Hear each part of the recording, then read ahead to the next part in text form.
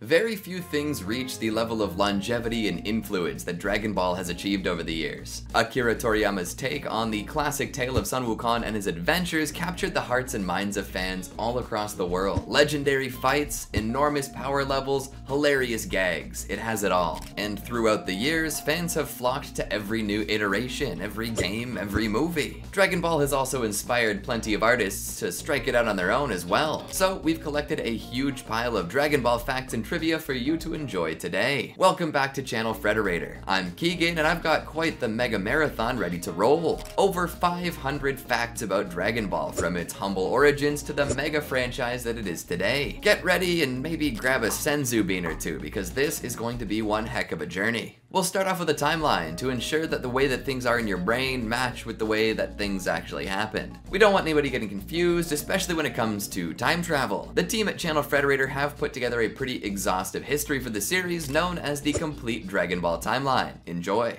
The Dragon Ball series is a classic, and I highly doubt that there's anyone in the world who doesn't know what it is, or at least who Goku is.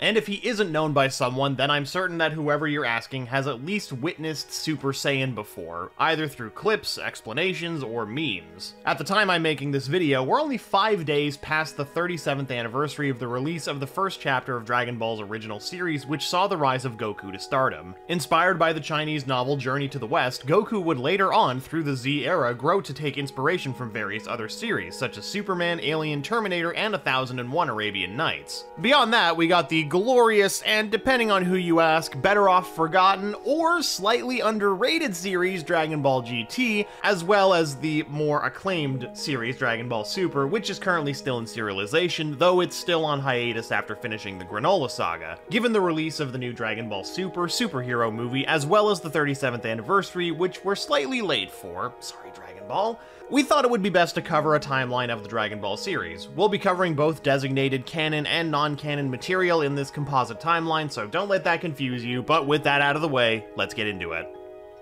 Time immemorial. Majin Buu is formed. He begins to wreak havoc on the universe, not having yet absorbed the Grand Supreme Kai, currently still in his pure form, better known as Kid Buu. He spends multiple cycles between destruction and hibernation, not too unlike Beerus, in which Buu slowly absorbs the worst aspects of life in the universe, becoming progressively more and more violent. Year 41 of the Divine Calendar. The mysterious being known only as Zalama forms the Super Dragon Balls, of which all other Dragon Balls are derived from.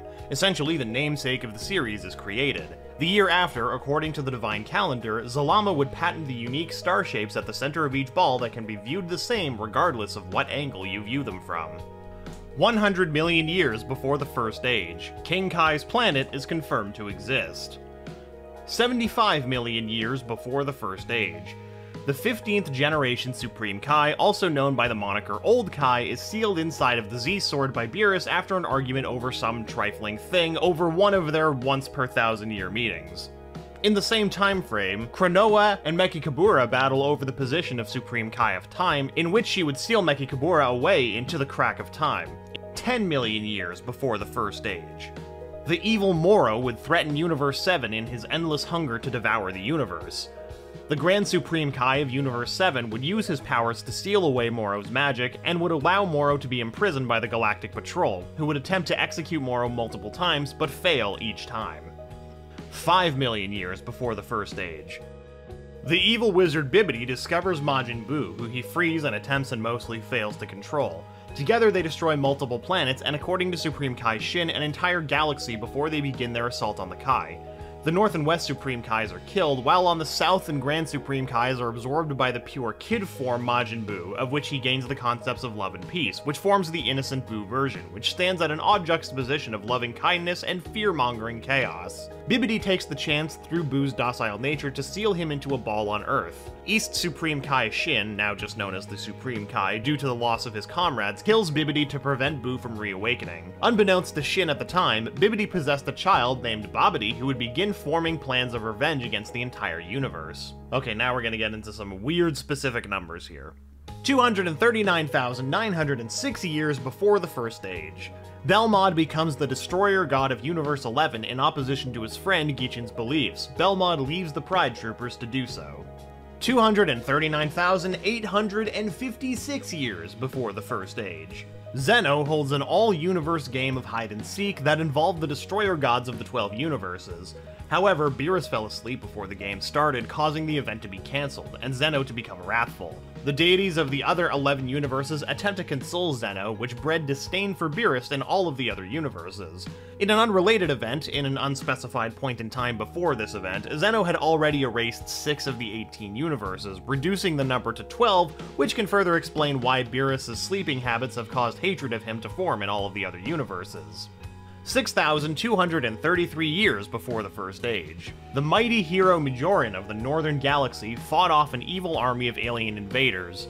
During this battle, he died, but due to his heroic actions, he was allowed to keep his body after death and allowed to train with King Kai on the Grand Kai's world. 4,237 years before the First Age. Garlic Jr.'s ancestors arrive on Earth from their home planet, the Makio star, where they decide to live. 2,833 years before the First Age. The hero Sarta from the Northern Galaxy defends his world from a meteorite impact. The deed is recognized after the death of Sarta, who's allowed to keep his body and train with King Kai on the Grand Kai's planet. 1,104 years before the First Age. Bardock finds himself awakening on an ancient planet where he finds its inhabitants are being tortured by a space pirate ancestor of Frieza and King Cold. Remembering events which had not yet taken place due to Bardock's time travel, he awakens the Super Saiyan state and brutally beats Chilled to death, who tells his subordinates to beware of the legendary Super Saiyan. 739 years before the First Age. Princess Snake becomes the Princess of Snake Way and builds her castle at around the midway point. 238 years before the First Age. The Saiyan people of planet Sadala enter a civil war in which the good-hearted Saiyans of the same line as Giblet and Shallot hope to stop their evil counterparts, of which Cumbra is one, from wreaking havoc on the universe further. This conflict brings out the best and worst out of Yamoshi, in which they, through the help of their friends, become the first Super Saiyan god to fight the evil Saiyans. However, before he can do all too much, his transformation gives out. Yamoshi then gives in to his primal desires and becomes a legendary Super Saiyan whose wrath is so great that he destroyed himself alongside planet Sadala. Few Saiyans escape the planet alive. 237 years before the First Age. Turtle is born. He does not yet know the friendship he will find in the yet-to-be-born Master Roshi. 226 years before the First Age. Hirudegarn is reborn on planet Konats under the influence of an evil group of wizards. It begins to lay waste to the planet, forcing a good Kontatsian wizard to use an enchanted sword to sever the beast in two, while Tapion and his little brother Minosha use magical ocarinas to seal the two halves of the beast into themselves. At some point, they then seal themselves into magical music boxes to further ensure that the beast cannot escape. These music boxes are sent to opposite sides of the universe, and Tapion and Minosha never see each other again. Oh, it's kinda sad. 220 years before the First Age. The Master Assassin Hit is born in Universe 7. It's around the same time that planet Sadala is forced to do battle with the Demon Saiyan, who had awakened the same legendary Super Saiyan powers that only Kale would later awaken herself. 50 years before the First Age. Korin the Cat and Bandages the Mummy are both born. Alright, now we're actually moving into ages. Age 176, Fangs the Vampire is born. Age 250. Fortune teller Baba begins her fortune-telling business. At around the same time, Yahoi, the last independent state on the face of the earth, becomes a part of the world government. Age 261. King Yema travels through the Snake Way to King Kai's planet where he trains with the martial arts master. During this time, Princess Snake falls in love with King Yema. During the same time, a violent storm rages on planet Namek, which forces the Namekian Kadas to send his son to Earth. The sun would later split into two to become Piccolo and Kami. Lord Slug and Guru are the only ones left alive on planet Namek. Actually, this next thing I'm about to say is in no way official, but it is a personal belief of our writer that the planet Namek's sudden change in ecosystem for the worse was caused by the Namekian Dragon Balls, which would have spawned shadow dragons from overuse. This would likely lead to the Dragon Balls being bigger, less powerful, and guarded ferociously so that only the most worthy of wishes would be granted. This belief spawns from GT's Shadow Dragon saga, in which the Earth goes under a similar change. The last bit is just speculation though, and not part of the timeline as it's never confirmed what caused this event. Age 430. Master Roshi is born. The year after, the nameless Namekian and Garlic Sr. become apprentices to the Earth's Guardian in hopes of replacing him when he retires. Age 448. Master Roshi turns 18, where he falls in love with Fanfan. This causes a rift between Roshi and Master Shen. 2 years later, Roshi would climb Korin's tower to begin his training to obtain the sacred water. Age 451. King Kai's planet is destroyed by Beerus after a hide-and-seek match gone wrong. Age 453. Roshi obtains the sacred water after 3 years of training with Master Korin. Age 459. Mercenary Tao is born. Age 461. The child of Kadas is chosen to succeed the Guardian to the throne, but only if he can remove the darkness from his heart. This causes the being to split into 2 halves, one with the good half of the Namekian and one with the bad half. The good half goes on to be named Kami, and the bad half goes on to be named Demon King Piccolo. The evil Demon King Piccolo goes about to conquer the world, but is sealed into a rice cooker by Master Mutaito. The move used is the Evil Containment Wave, the move of which possessing enough strain to kill Master Mutaito after its usage. Man, maybe this guy should train with King Kai too. Later, during the same year, Garlic Sr. rises up against Kami and plans to take the throne by force. However, he's defeated and sealed away by Kami. Unbeknownst to Kami, Garlic Sr. had a child who bore his name and would seek revenge at a later date. Another thing to note is that at some unknown time before this split, the nameless Namekian was known to have tried his hand at creating Dragon Balls of his own. These Dragon Balls would later become known as the Black Star Dragon Balls, and these Dragon Balls are deemed too much of a threat to the world to be used and are later sealed away. Age 467.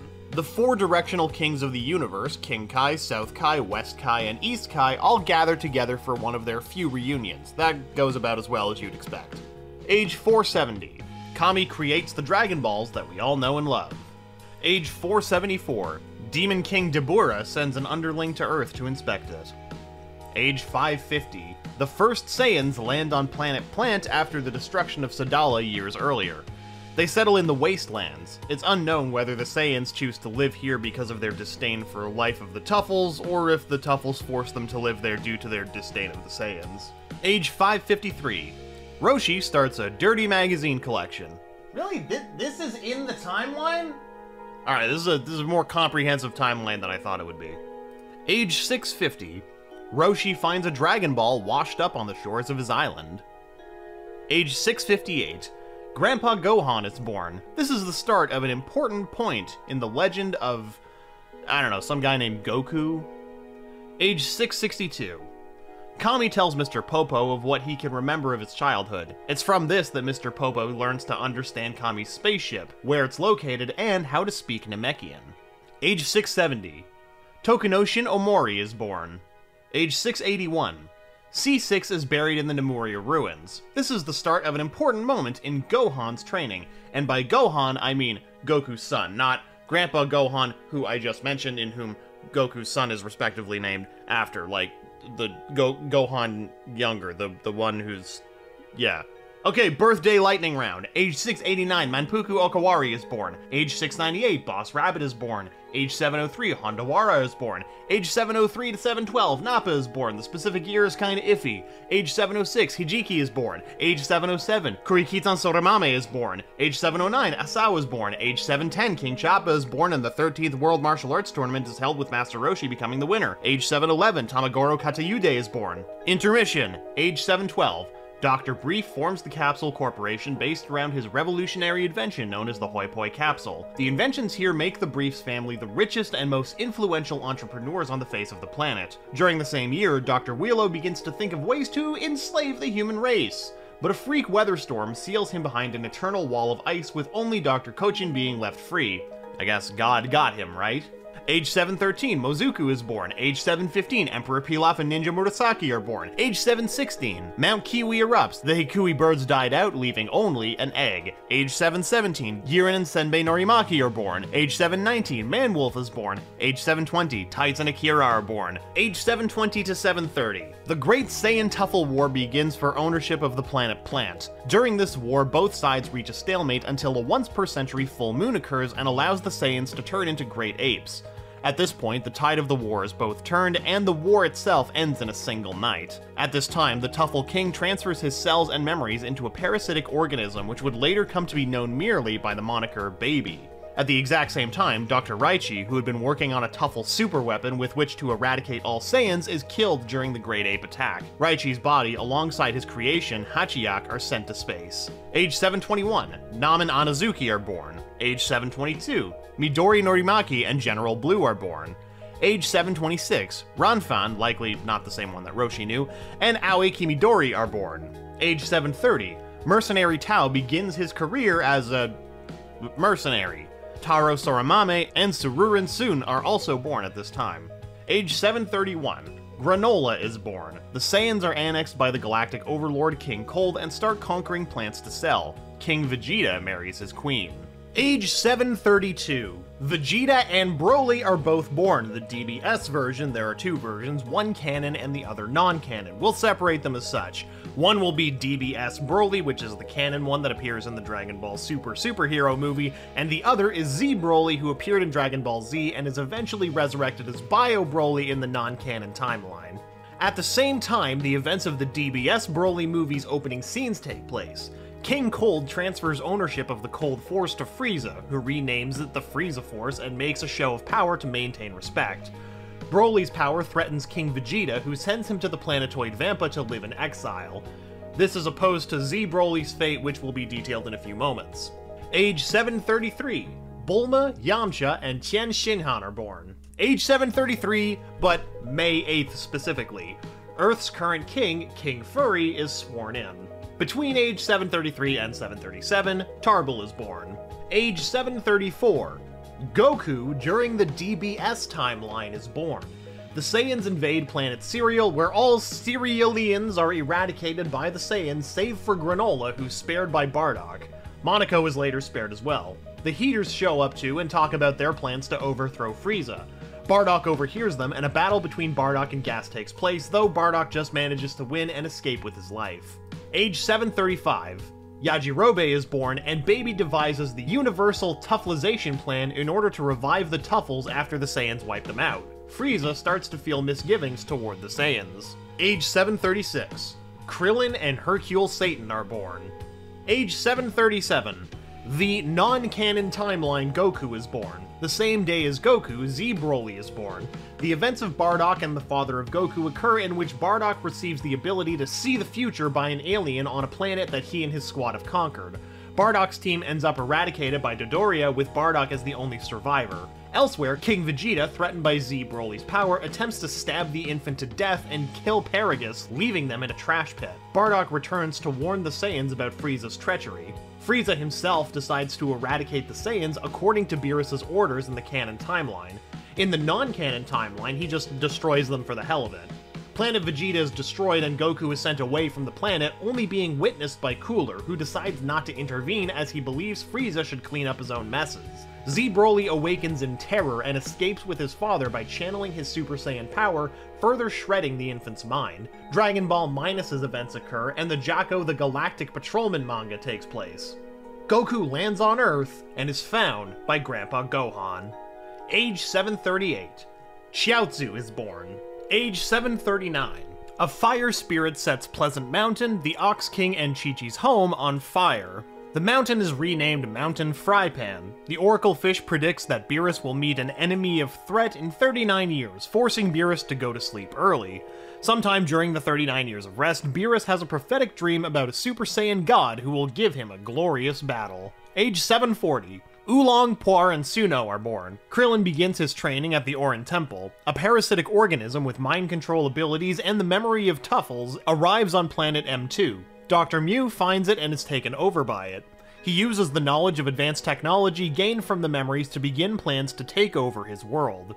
Age 744, Hoi claims to have started his search of Earth for Tapion. Age 745, Senbei Norimaki creates Arale Norimaki. Age 747, Yamcha meets Puar. Age 748, the immortal phoenix that Roshi was raising dies of food poisoning. Turtle gets lost while gathering mushrooms. Age 749, During the first 10 days of April, Bulma enters senior high school in West City. Bulma discovers the 2-star Dragon Ball in her basement. Omori, Jocko, Tights, and Katayude reunite on the former's island for a temporary reunion. Bulma discovers the 5-star Dragon Ball in a cave to the north. From here on, the events of the original Dragon Ball series occur. Age 749. Bulma and Goku meet for the first time. During this time, she convinces him to give her his Dragon Ball, but in exchange, he decides to follow her on her adventure. Along the way, they collect the rest of the Dragon Balls, meet Roshi, Oolong, Puar, and Yamcha. Goku learns his signature move, the Kamehameha Wave. They eventually are captured by Emperor Pilaf, who wants to wish for world domination, but Oolong hijacks the wish, wishing for a pair of women's underwear.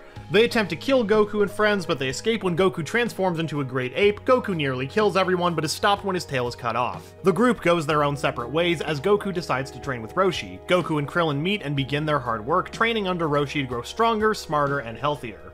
Age 750. Goku and Krillin train until around the time of May, where they'll join the 21st World Martial Arts Tournament. During this same year, the Red Ribbon Army begins searching for the Dragon Balls. Goku takes second place during the tournament, losing only to Jackie Chun, who was actually Master Roshi in disguise. After this, Goku and the Red Ribbon Army begin to search for the Dragon Balls. After defeating Colonel Silver, Goku ends up in Jingle Village, where he takes down White Corp and Muscle Tower. Goku fights General Blue, and their fight takes them to Penguin Village, where Arale Norimaki defeats General Blue. General Blue is killed by Mercenary Tao, and Tao proceeds to beat Goku, who then climbs Korin's tower. Upon reaching the top, he begins to train to drink the sacred water. Once he drinks the water, he defeats Mercenary Tao and single-handedly destroys the entire Red Ribbon Army except for Dr. Gero, who escapes with his life to begin planning his revenge. Goku then meets Fortune Teller Baba and fights in her arena, where he meets Grandpa Gohan again for the first time in years since the latter's death. Age 750 to 753. Goku begins his training to run around the world. In Chao Village, he fights Plague and Terror. Goku meets Master Chin and fights Sky Dragon in the Master of Martial Arts contest. Goku enters the Demon World and fights Shula. Goku saves Inoshikajo and meets Tien Shinhan for the first time. Age 753. Ronfon marries a man named Trunks and becomes a housewife. And no, it's not the Trunks you're thinking of, he hasn't been born yet. Goku swims to Papaya Island, where the 22nd World Martial Arts Tournament will take place. Tien Shinhan wins the tournament. Goku comes in second place, and Krillin is killed by Tambourine, and King Piccolo appears. Goku meets Yajirobe and soon kills Tambourine. Goku crosses paths with Piccolo and is easily defeated. Master Roshi and Chaozu are killed by King Piccolo, who then uses the Dragon Balls to restore his youth. He attacks the king's castle and takes over Earth. Yajirobe climbs Korin Tower while carrying Goku. Goku drinks the sacred water and kills King Piccolo. Piccolo gives birth to his reincarnation, Piccolo Jr. Goku reaches the lookout and trains there for the next 3 years with Mr. Popo and Kami. Age 753 to 756. Goku begins his training on Kami's lookout. Kami restores the planet's moon. For safety reasons, he also permanently removes Goku's tail so that he can never become a great ape again. Tien, Yamcha, Krillin, and Chaozu climb Korin Tower. After training under Korin, they split up and train on their own for the remaining time before the 23rd World Martial Arts Tournament. Age 756. Videl, Sharpener, Arasa, and most of Gohan's other schoolmates at Orange Star High School are born. Videl's mother dies sometime after her daughter's birth. The 23rd World Martial Arts Tournament takes place. Goku becomes engaged to Chi-Chi. Goku defeats Piccolo Jr. and wins the tournament. Planning for Goku and Chi-Chi's wedding begins, but a mysterious fire erupts and traps the Ox King inside with Chi-Chi's wedding dress. Goku travels to Mount Gogyo, where he meets his dead grandfather again. He's able to stop the flames around the Ox King's castle. Goku and Chi-Chi are married, and Goku and Chi-Chi's first child is born. They name him Gohan, after Goku's grandfather. Age 757. Dr. Hedo is born. Age 759. Idasa is born. Both of Pigaro's parents die in a tsunami, with him being the only sole survivor of the disaster. Age 760. Ikose is born. Age 760 to 770. Dr. Mew finds Rildo and turns him into a machine mutant. Rildo uses his powers to complete the conquest of planet M2. The machine mutants begin gathering energy for Baby. And from here on, the events of Dragon Ball Z occur. Age 761. The events of Dead Zone occur. Here, Gohan is kidnapped by Garlic Jr. in an attempt to get the 4-star Dragon Ball. With it, Garlic Jr. wishes for immortality. Goku and Piccolo put their differences aside to fight Garlic Jr., but in the end, it requires Gohan in a fit of rage to send Garlic Jr. into the dead zone where he's sealed up. After this, Vegeta, Nappa, and Raditz purge Planet Sheik in preparation for its sale. 3 days after, they receive an audience with Emperor Frieza, where they later discuss plans to overthrow him. Raditz is then sent to recruit his younger brother, Kakarot, who escaped the destruction of Planet Vegeta by a hair, to join them. Raditz lands on Earth and is killed by Piccolo's special beam cannon alongside Goku. Age 762. Goku arrives at King Kai's planet to train. Tien, Chaozu, Yajirobe, Krillin, and Yamcha all arrive at the lookout to train. Gohan trains for a year with Piccolo, Vegeta and Nappa arrive on Earth, and Goku is revived. In a battle against Nappa, Yamcha, Tien, Chaozu, and Piccolo are killed. Goku arrives and maims Nappa, who is then killed by Vegeta for failure. Goku and Vegeta have their epic battle, which spawns a rivalry that will last for ages. Goku manages to beat Vegeta with the help of Gohan, Krillin, and Yajirobe. Vegeta escapes. One of Gero's robots takes a blood sample from various warriors here. The Z Fighters are put in the hospital. After this, the events of the world's strongest Tree of Might and Lord Slug take place, in which Goku defeats Dr. Wheelo, defeats another Saiyan named Turles, and achieves a pseudo-Super Saiyan form to defeat Lord Slug. Gohan, Krillin, and Bulma, with the help of Mr. Popo, leave Earth for Namek, where they encounter children in a lost spaceship and then land on a false planet Namek. Upon landing on planet Namek, they find it overrun by Frieza's army, who's also searching for Dragon Balls due to listening in on the Saiyans' conversation from their battle with Piccolo. They rescue Dende. Goku later leaves for planet Namek, where he trains himself nearly to death multiple times. Vegeta kills Kui and takes a few Dragon Balls for himself. Gohan and Krillin have their potential unlocked by Grand Elder Guru. Frieza maims Nail. The Ginyu Force arrive. The Ginyu Force nearly kills Gohan, Krillin, and Vegeta. Goku shows up and single-handedly defeats the Ginyu Force while Frieza murders each one. Ginyu escapes in the body of a frog. Goku is healed in essentially Frieza's Bacta tank. Gohan and Krillin escape from a sleeping Vegeta and begin to make wishes to revive everyone killed during the Saiyan invasion and then wish for Piccolo to come to planet Namek. Guru dies and takes Porunga with him before a third wish can be granted. Vegeta and Frieza are angered. Piccolo fuses with Nail. A battle between Gohan, Krillin, Piccolo, and Vegeta against Frieza takes place, where they manage to push Frieza into his fourth and final form. Goku wakes up as Vegeta is killed. Goku pushes Frieza and nearly kills him with a Spirit Bomb. Frieza mortally wounds Piccolo and kills Krillin, which awakens Goku's Super Saiyan form. Goku fights Frieza, who begins the process of Namek's destruction. Frieza defeats himself with his Death Saucers technique he learned from Krillin's Destructo Disc. Goku attempts to spare Frieza, but defeats him when he's betrayed by Frieza, leaving Frieza for dead. Goku escapes Namek, Namek explodes, Goku begins his training on planet Yardrat. Oh my god, that was a whole paragraph and a half. Age 763. Krillin and Yamcha are revived and the Namekians leave planet Earth. Turtle celebrates his 1000th birthday. The Makio star grows closer to Earth and Garlic Jr. uses it to escape the dead zone, but is resealed. Future Cell arrives in a time machine to the present, where he begins the process of regrowing from his larval state. Frieza is surgically altered to continue his life as a cyborg. Age 764. Future Trunks comes to the present and defeats King Cold and Mecha Frieza. Goku finishes his training on Yardrat and returns to Earth. Trunks informs them of the threat of the androids. In an alternate timeline, Goku kills King Cold and Frieza with minimal difficulty. Vegeta and Bulma begin their affair. But most importantly, Goku and Piccolo attempt to get their driver's licenses. Age 766. Trunks is born in both main and alternate timelines. Future Pilaf and his squad wish for youth and become babies. Future Goku dies of the heart virus. Age 767. Cooler comes to Earth to avenge Frieza, but is sent into the sun instead, surviving by only coming into contact with the Big Getty Star. The 24th World Martial Arts Tournament takes place. Mr. Satan is the winner. Videl wins the Junior Tournament. Android 19 and 20, Gero, appear, and Goku is stricken with the heart virus, causing Vegeta to debut his Super Saiyan form and defeat Android 19. Gero awakens Androids 16, 17, and 18, with 17 killing Gero. The Z Fighters fail to defeat the androids. Kami and Piccolo fuse. Cell makes his debut. Present Cell is killed before he can become a threat. In the future timeline, all Z Fighters are killed by Androids 17 and 18 save Gohan. Present timeline has Android 13's events take place. Goku is cured of the heart virus. Vegeta and Trunks train in the hyperbolic time chamber and pioneer Super Saiyan grades 2 and 3. Piccolo fights Android 17, but their fight is interrupted by Imperfect Cell, who absorbs 17 and becomes Semi-Perfect Cell. Goku and Gohan enter the chamber, where Goku pioneers Super Saiyan Grade 4, and Gohan achieves Super Saiyan 2 for the first time unknowingly. Vegeta trounces Semi-Perfect Cell in Grade 2, but lets him absorb Android 18 to get stronger. Perfect Cell defeats Vegeta. Grade 3 Trunks faces Perfect Cell on equal terms, but can't defeat him due to the speed and stamina decreases of Grade 3. Piccolo enters the time chamber before Vegeta enters it again himself. Gohan turns 11 and saves a village from a greedy man who's trying to get people to pay to enter a useless bunker. Cell destroys the world military force. Dendi becomes the new Guardian. Goten is conceived at some point between now and the Cell games. The events of the return of Cooler, Broly the legendary Super Saiyan, plan to eradicate all Saiyans, and the real 4D ride take place.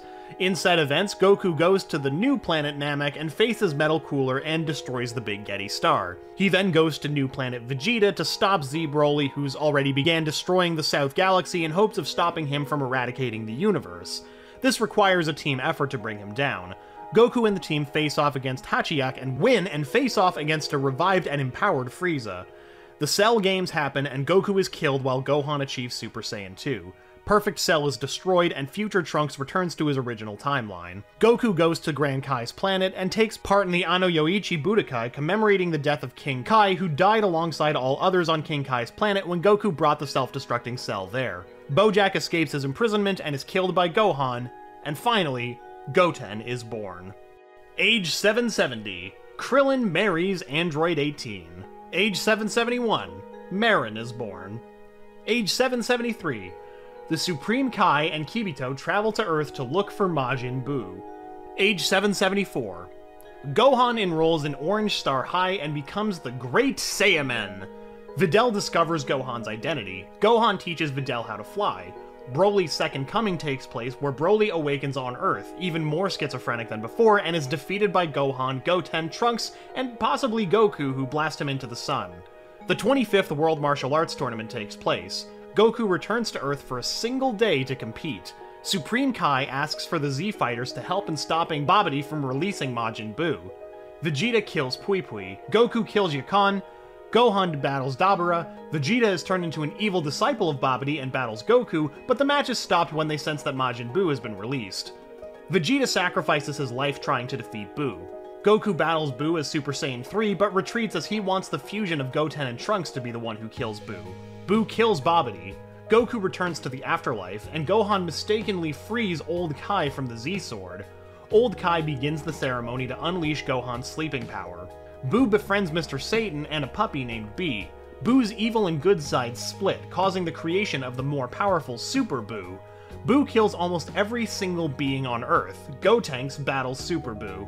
Gotenks defuses, but Gohan arrives and thrashes Buu with his newly awakened powers. Piccolo and Gotenks are absorbed by Buu. Old Kai gives Goku his life, allowing him to return to Earth. Buu absorbs Gohan. Vegeta returns to Earth with the help of fortune-teller Baba. Goku and Vegeta fuse into Vegeto and effortlessly pick Buu apart. Vegeta rips the good Buu out of Super Buu, causing him to revert to his original form, Kid Buu. Kid Buu destroys the Earth. Goku and Vegeta battle Buu on the world of the Kais. Porunga restores the Earth. Vegeta's life is restored when all of the good people who died are wished back to life. Goku destroys Buu with the Super Spirit Bomb. Oob is born. Bio Broly takes place where Lord Jaguar clones Broly, but the creature is later defeated by Goten, Trunks, Krillin, and Android 18. Fusion Reborn takes place where Goku and Vegeta team up to form Gogeta against Janemba. Wrath of the Dragon takes place where Tapion is freed from his music box, Minosha is killed, and Hirudegarn is reborn on Earth.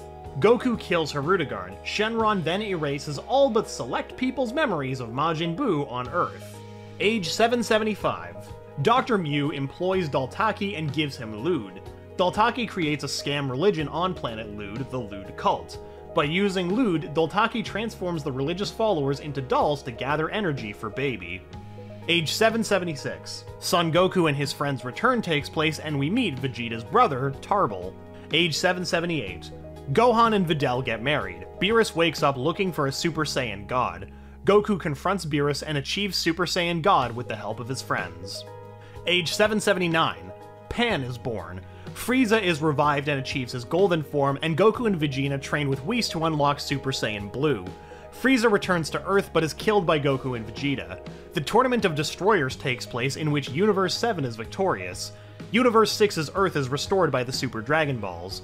The 4D ride takes place, in which Goku fuses with the audience of the ride to defeat the legendary Super Saiyan God, Broly. Future Trunks returns to the past, and the events of the Goku Black arc take place.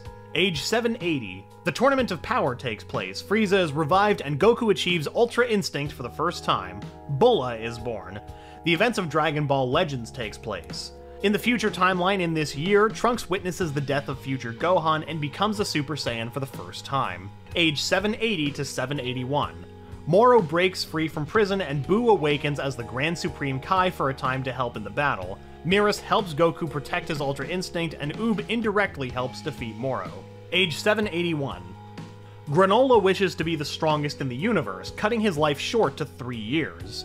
Goku and Vegeta are both training under Whis and Beerus respectively, and are both tricked by the Heaters into going to Planet Cereal to face off against Granola. Vegeta displays his Ultra Ego for the first time, and the Saiyans and Granola make peace. Goku remembers his true parents. Gas wishes to be the strongest in the universe, and cuts his life short to a few hours. Gas begins to decay, and Frieza displays his new Black Frieza form to defeat Gas easily. Age 781 to 782, Super Dragon Ball Heroes takes place. Age 782 to 783, Dragon Ball Super Superhero takes place, in which the Red Ribbon Army creates Gammas 1 and 2 with Dr. Hedo's help, and also creates Cell Max. Gammas 1 and 2 turn good, and Gamma 2 perishes to help defeat Cell Max. Gohan achieves his new Beast form, and Piccolo achieves his Orange form. Age 784. Goku meets Oob and leaves to train with him. In the future timeline, Trunks would return to age 764 to warn Goku of the androids and save his life with medicine for the heart virus. Age 785, future timeline. Trunks returns to defeat the androids and kills Imperfect Cell 2 years later before returning to the present to inform the Z-Fighters. Cell's alternate future timeline, Cell kills Trunks and then returns to the past to achieve his perfect form.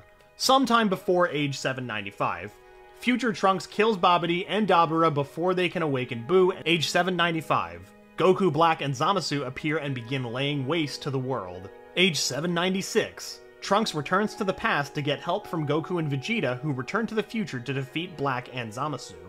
But they fuse, and upon defeat, Zamasu becomes a part of the fabric of space-time, causing Zeno to erase the future universe. Whis brings the future timeline back by reversing time and has Beerus seal Zamasu away before he can destroy anyone. Okay, Dragon Ball GT's events take place next. Age 789. Goku is returned to a child's form and goes on an explorative trip across the world with Trunks and Pan to gather the Dragon Balls. He defeats Don Ki and his mercenary Legic. He defeats Lord Lude and defeats Doltaki. He goes to planet M2, meets Dr. Mew and Baby, who they try to kill before he wakes up, but they fail. Returning home to Earth, they find it taken over by Baby, and a fight against Baby-possessed Vegeta takes place, in which Goku achieves Super Saiyan 4. Baby uses the Black Star Dragon Balls to create planet Tuffle in Earth's orbit. The Earth would later explode because of the Black Star Dragon Balls. Piccolo allows himself to be killed in the explosion to stop the Black Star Dragon Balls from being used again. Age 790. The 30th World Martial Arts Tournament takes place. Mr. Satan is the winner and Maju comes in second. In the junior division, Mugly comes in first and Goku comes in second. In Hell, Dr. Mew and Dr. Garo team up to make Hell Fighter 17 and use him to open a hole to the living world. Goku travels to Hell to face them but is left there trapped. Piccolo and Dendy open a hole to allow Goku back into the living world. Android 17 and Hellfighter 17 fuse into Super 17. Goku Super Saiyan 4 decides to face off against Super 17 but is defeated. Android 18 helps Goku to kill Super 17 with the Dragon Fist technique. The Shadow Dragons are born after a wish gone wrong. Goku and Pan defeat most all Shadow Dragons save Nova Shenron, who is killed by Sin Shenron after he turns good. Sin Shenron then absorbs the Dragon Balls and becomes Omega Shenron, who is only killed after Goku uses the biggest Spirit Bomb he's ever used, the Universal Spirit Bomb. Goku is then transported somewhere by Shenron after Shenron is restored. The Dragon Balls then disappear from the face of the Earth for the time being, and Goku is presumed to have died. Age 859, Bulma Lei is born. Age 880, Goku Jr. and Vegeta Jr. are born. Age 889, Goku Jr. is bullied and Pan has a heart attack. Goku Jr. goes on a journey to save her by finding the 4-star Dragon Ball. This takes him and his bully-turned-friend Puck to Mount Paozu, where they face many trials that forces Goku Jr. to awaken Super Saiyan. Goku Jr. finds out that getting just one Dragon Ball isn't enough and laments this. However, the spirit of his ancestor, Goku, appears to console him and tells him how proud he is. Pan turns out to have survived without the Dragon Ball's wish, as well as Puck, who had fallen off a cliff earlier. Later on, Goku Jr. and Vegeta Jr. face off in the World Martial Arts Tournament, where they both display their Super Saiyan transformations. Excellent. You made it through Dragon Ball 101. Next up, some facts. 107 of them, in fact.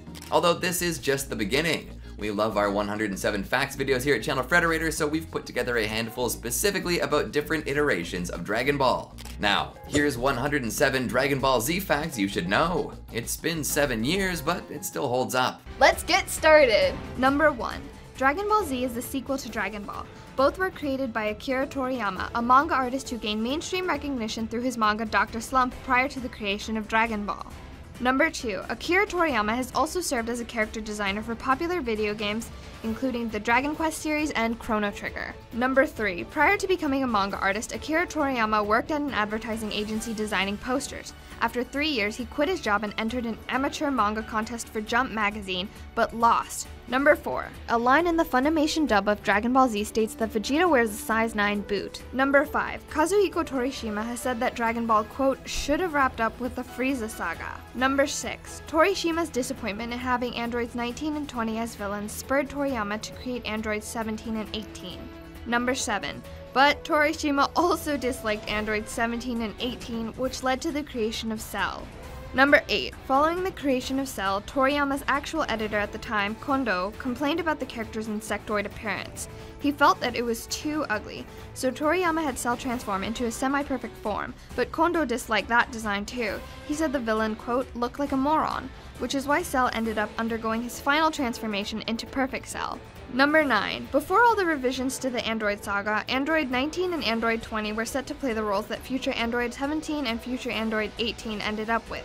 19 and 20 would have been the culprits behind the massacre of future Trunks' world. Number 10. Dragon Ball Z adapts the last 325 chapters of the Dragon Ball manga series, which is the second best-selling manga of all time.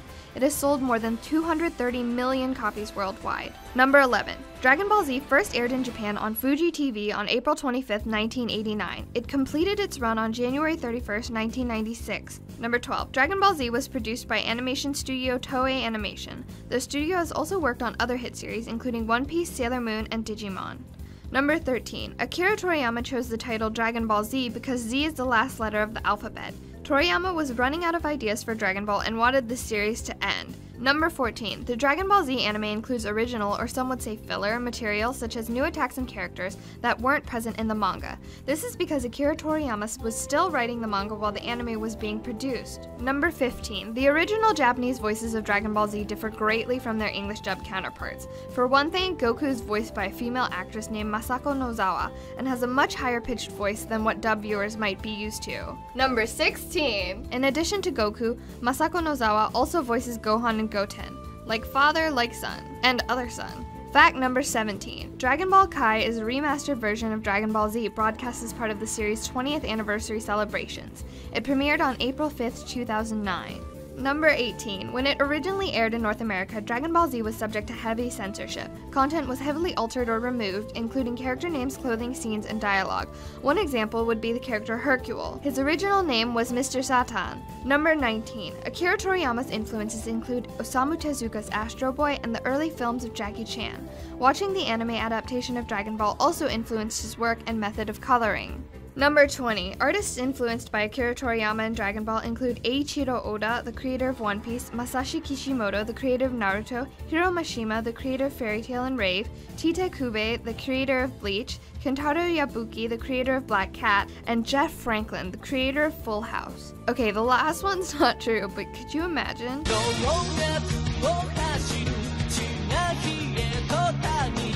Number 21. Toriyama has said of Dragon Ball's success, quote, frankly, I don't quite understand why it happened. While the manga was being serialized, the only thing I wanted as I kept drawing was to make Japanese boys happy. Fact 22. At its start, Dragon Ball was loosely based on the classic Chinese novel Journey to the West. Goku was based on Son Wukong, and Bulma was based on Xuanzang. Fact number 23. When working on Dragon Ball, Toriyama didn't plan the series out in advance. He would just draw and write it as he went along. At times, he would forget things he had previously established. This would force him into tough situations he would have to write himself out of. Number 24. The character launch largely disappears from Dragon Ball Z following the Vegeta saga. Akira Toriyama has admitted that her absence stems from the simple fact that he forgot she existed. Number 25. Goku's house is located at 58N018. In simpler terms, his address is 439 East District. For some reason, I cannot find it on Google Maps. Number 26. Android 17's actual name is Lapis, and Android 18's name is Lazuli. With their powers combined, they form Captain Planet. Actually, they just form Lapis Lazuli, which is a rock. Number 27. The battle between Goku and Frieza took around 4 hours of total screen time. Supposedly, it's currently the longest anime fight of all time. Number 28. Prior to the Saiyans taking over, Planet Vegeta was called Planet Plant. Number 29. If you add up the number of battles in Dragon Ball Z and Dragon Ball, you'll find that there have been a total of 187 fights. Number 30. Bulma's ID number is SSC 41453. Number 31. Between Dragon Ball and Dragon Ball Z, Bulma has had 17 different hairstyles. Number 32. Akira Toriyama said at one point that Piccolo was his favorite character. According to him, quote, "It really is cliché when bad guys turn into good guys, but it just feels great drawing it." Number 33. It's a well-known fact among fans that Goku's father is Bardock, but his mother's identity is a bit lesser known. She was a Saiyan named Gina and had a gentle nature, which was something uncommon among her kind. Number 34. The Yu-Gi-Oh card Tyler the Great Warrior was actually modeled after future Trunks. Number 35. Namekians develop much faster than humans or Saiyans. By the time he was 3, Piccolo was a full-grown adult, and he's actually only 4 years older than Gohan. Number 36. Vegeta may be Prince of the Saiyans and one of the universe's strongest warriors, but even he isn't immune to fear. He's scared of worms. Number 37. Goku is afraid of needles and hospital food. Number 38. Goten was originally brought into the series to replace Goku as the main character, but fans disapproved so much that the plan was scrapped. Number 39. By the time Dragon Ball Z ends, Master Roshi is 354 years old. The manga explains that Roshi once consumed an immortality elixir. Number 40. Trunks' favorite food is yakiniku, which translates to grilled meat. Number 41. One of Goten's favorite foods is Pocky. Number 42. If you're a Naruto fan, you may have spotted Chiaotzu in chapter 150 of the manga. As Naruto wanders around the festival, Chiaotzu's face makes a cameo as one of the many masks on display. Number 43. For all of the times he's entered, Goku has actually only won the World Martial Arts Tournament once. Number 44. Yamcha is severely injured, killed, or already dead in every saga of Dragon Ball Z. Hi guys, you're watching Tuned Up's 107 on Cartoon Hangover. This Thursday we'll be covering 107 Nightmare Before Christmas facts, and next Tuesday for 107 facts on Aqua Teen Hunger Force. Now let's get back to Dragon Ball Z. Number 45. Yamcha also loses in the quarterfinals of every World Martial Arts Tournament. He just can't catch a break. Number 46. Bibbidi Bobbidi and Boo's names were taken, of course, from the famous Cinderella incantation. Number 47. James Wong, the director of the, awful 2009 live-action film adaptation of Dragon Ball Z, Dragon Ball Evolution, said that he had never seen a single episode or read any of the series until he was involved with the film. Clearly this made him the best choice to direct a movie for it then. Number 48. Frieza is in charge of the Galactic Trade Organization, which conquers planets and then auctions them off at high prices. Toriyama based him off of real estate speculators, who he considers to be, quote, the worst kind of people. Number 49. Broly was born with a power level of 10,000. It took Goku a ton of training to get those kinds of numbers. Number 50. Excluding movies and specials, Goku has only been killed by 2 villains in Dragon Ball Z. They were Yakone and Kid Buu. Number 51. His pacifist son Gohan, on the other hand, has killed a total of 15 enemies over the course of the series and its film. In the manga, this number is cut down to 8. 7 Cell Juniors, and then the Big Cell himself. Number 52. It's over 9,000! Is one of the most famous lines from Dragon Ball Z, but it actually contains a dubbing error. In the original Japanese, it was actually over 8,000, but it doesn't have that same kind of charm. Number 53. In order to obtain Planet Plant, the Saiyans had to battle the Tuffles. The war between them is known as the Saiyan-Tuffle War and lasted 10 years. Number 54. Technically, Vegeta isn't the prince of all Saiyans. He's the king because his father was killed by Frieza. But more importantly, this makes Bulma a queen, right? Because she's totally a queen. Number 55. Frieza owns somewhere around 79 planets, but his older brother Cooler owns over 3 times as many with around 259 planets to his name. Number 56. Goku has taken a bite out of every lead villain except for Cell. Number 57. King Kai's pet monkey Bubbles is a reference to Michael Jackson's pet monkey of the same name. Does that make King Kai Michael Jackson? Number 58. There are over 25 variations of the Kamehameha. Number 59. Majin Buu is over 5 million years old, but that doesn't keep him from acting like a big baby. Number 60. But Majin Buu is nowhere near the age of old Kai, who is around 15 million years old during the Majin Buu saga. There's probably a reason why he literally has old in his name. Number 61. Goku's identity as a Saiyan was originally going to be revealed during the Piccolo Jr. saga, but Toriyama decided he should delay it until Raditz arrived. Number 62. After fusing with Kami, Piccolo was temporarily the strongest Z fighter. He even surpassed the Super Saiyan powers of Goku, Vegeta, and future Trunks. Number 63. The Dragon Ball Z special Dragon Ball Z Bardock, the father of Goku, reveals that Nappa used to have hair. Should I use that, Rogaine? Number 64. Vegeta's always calling Goku by a Saiyan name, Kakarot, but he has used the name Goku on a total of 8 occasions. Number 65. Piccolo and Cell are the only 2 characters in the Dragon Ball universe to have killed Goku.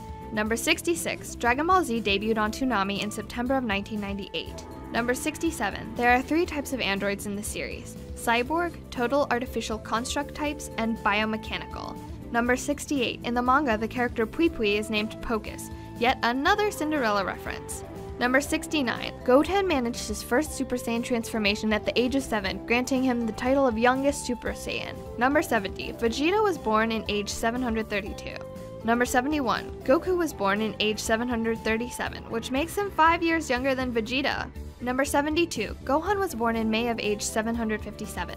Number 73. After Goku's battle with Vegeta, he ends up in Wukong Hospital. Wukong is the Chinese name of the Journey to the West character that Goku is based on. Number 74. From the day they're born, pure-blooded Saiyans' hairstyles never change. Number 75. At 7'4", Piccolo is the tallest Z fighter by far. Number 76. If you add up how many times the Spirit Bomb has been used in all Dragon Ball related series, films, and specials, you'll get 8. Number 77. The second battle between Goku and Vegeta takes place exactly 200 episodes after the first. Number 78. Guldo, the Ginyu First Mercenary Squadron member, is of the alien race Bastions. Number 79. Goku and his friends starred in a special titled Goku's Firefighting Regiment.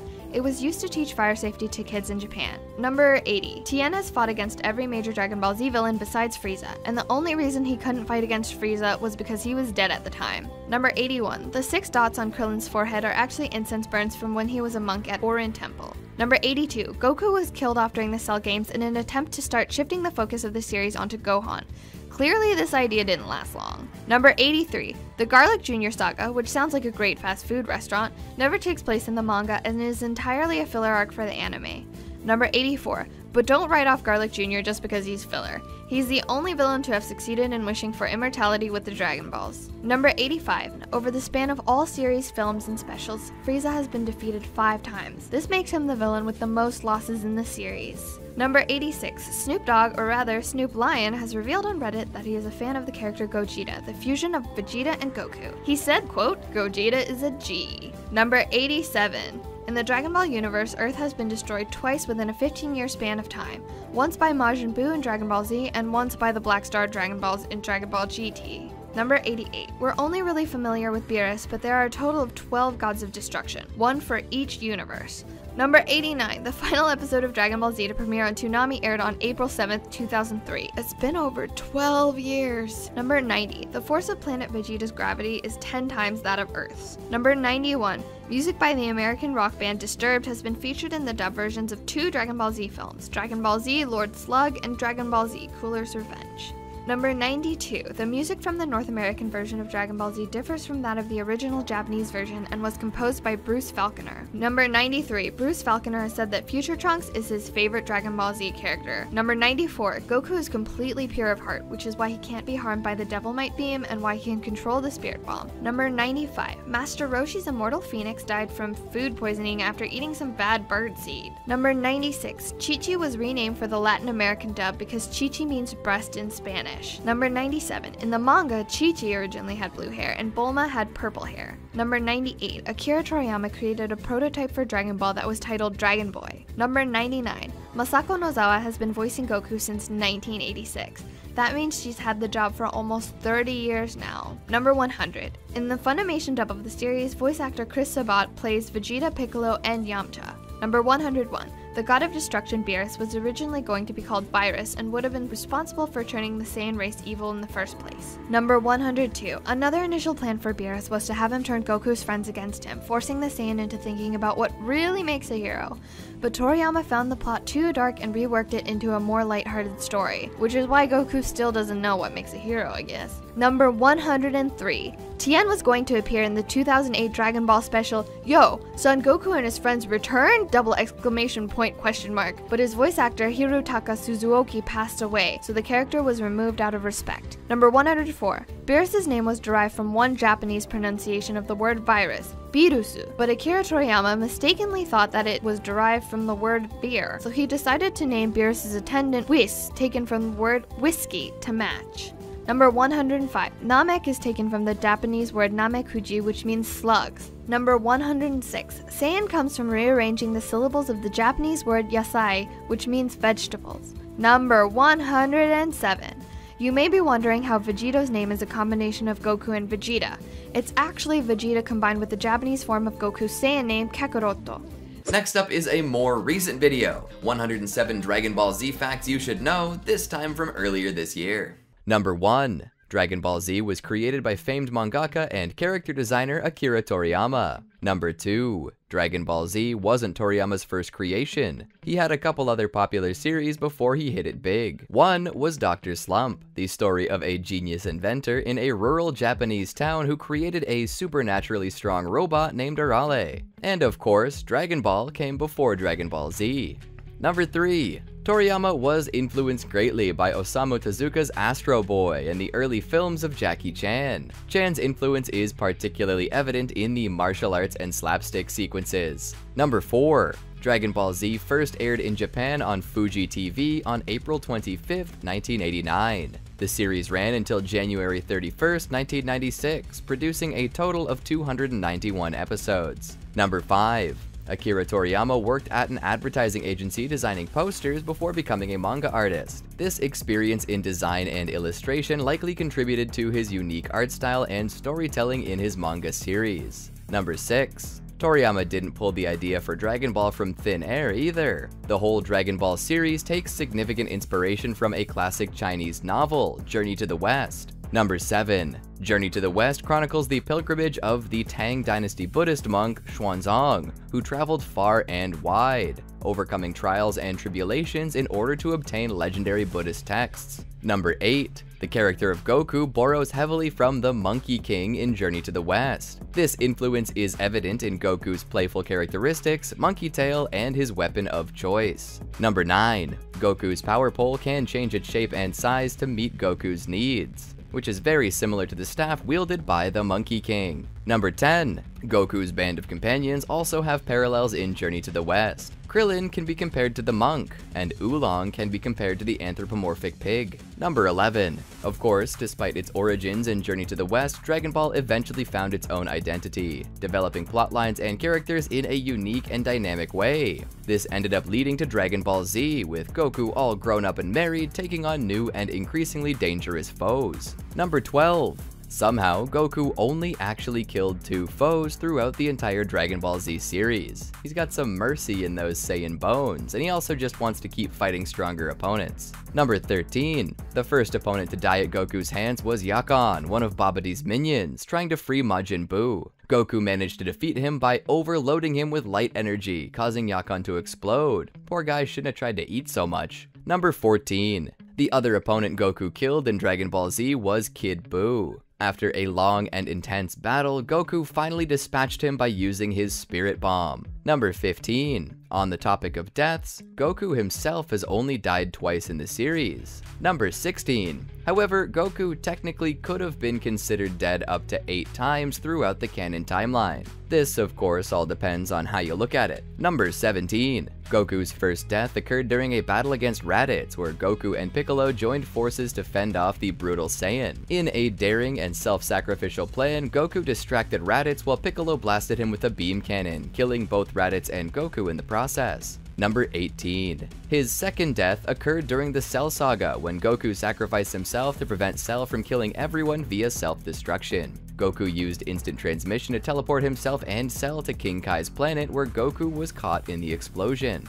Number 19. In both instances of his death, Goku demonstrated his selfless nature, willing to sacrifice his life for the sake of his friends and the world. Number 20. You may have noticed some funny names in Dragon Ball Z, and you are not alone. Many characters in the series have pun-inspired names, often referring to food, a trademark of Akira Toriyama's humor. Number 21. For example, all of the pure-blooded Saiyan characters are named after vegetables. Vegeta's name is an offshoot of vegetable, Raditz's name is derived from radish, and Goku's Saiyan name Kakarot is a play on carrot. Number 22. In keeping with the pun trend, Frieza's name sounds like Freezer, and his family members have similarly chilly names, including his brother Cooler and their father King Cold. Number 23. Frieza is in charge of the Galactic Trade Organization, which conquers planets and auctions them off at high prices. Toriyama based him off of real estate speculators, whom he considers to be the worst kind of people. Number 24.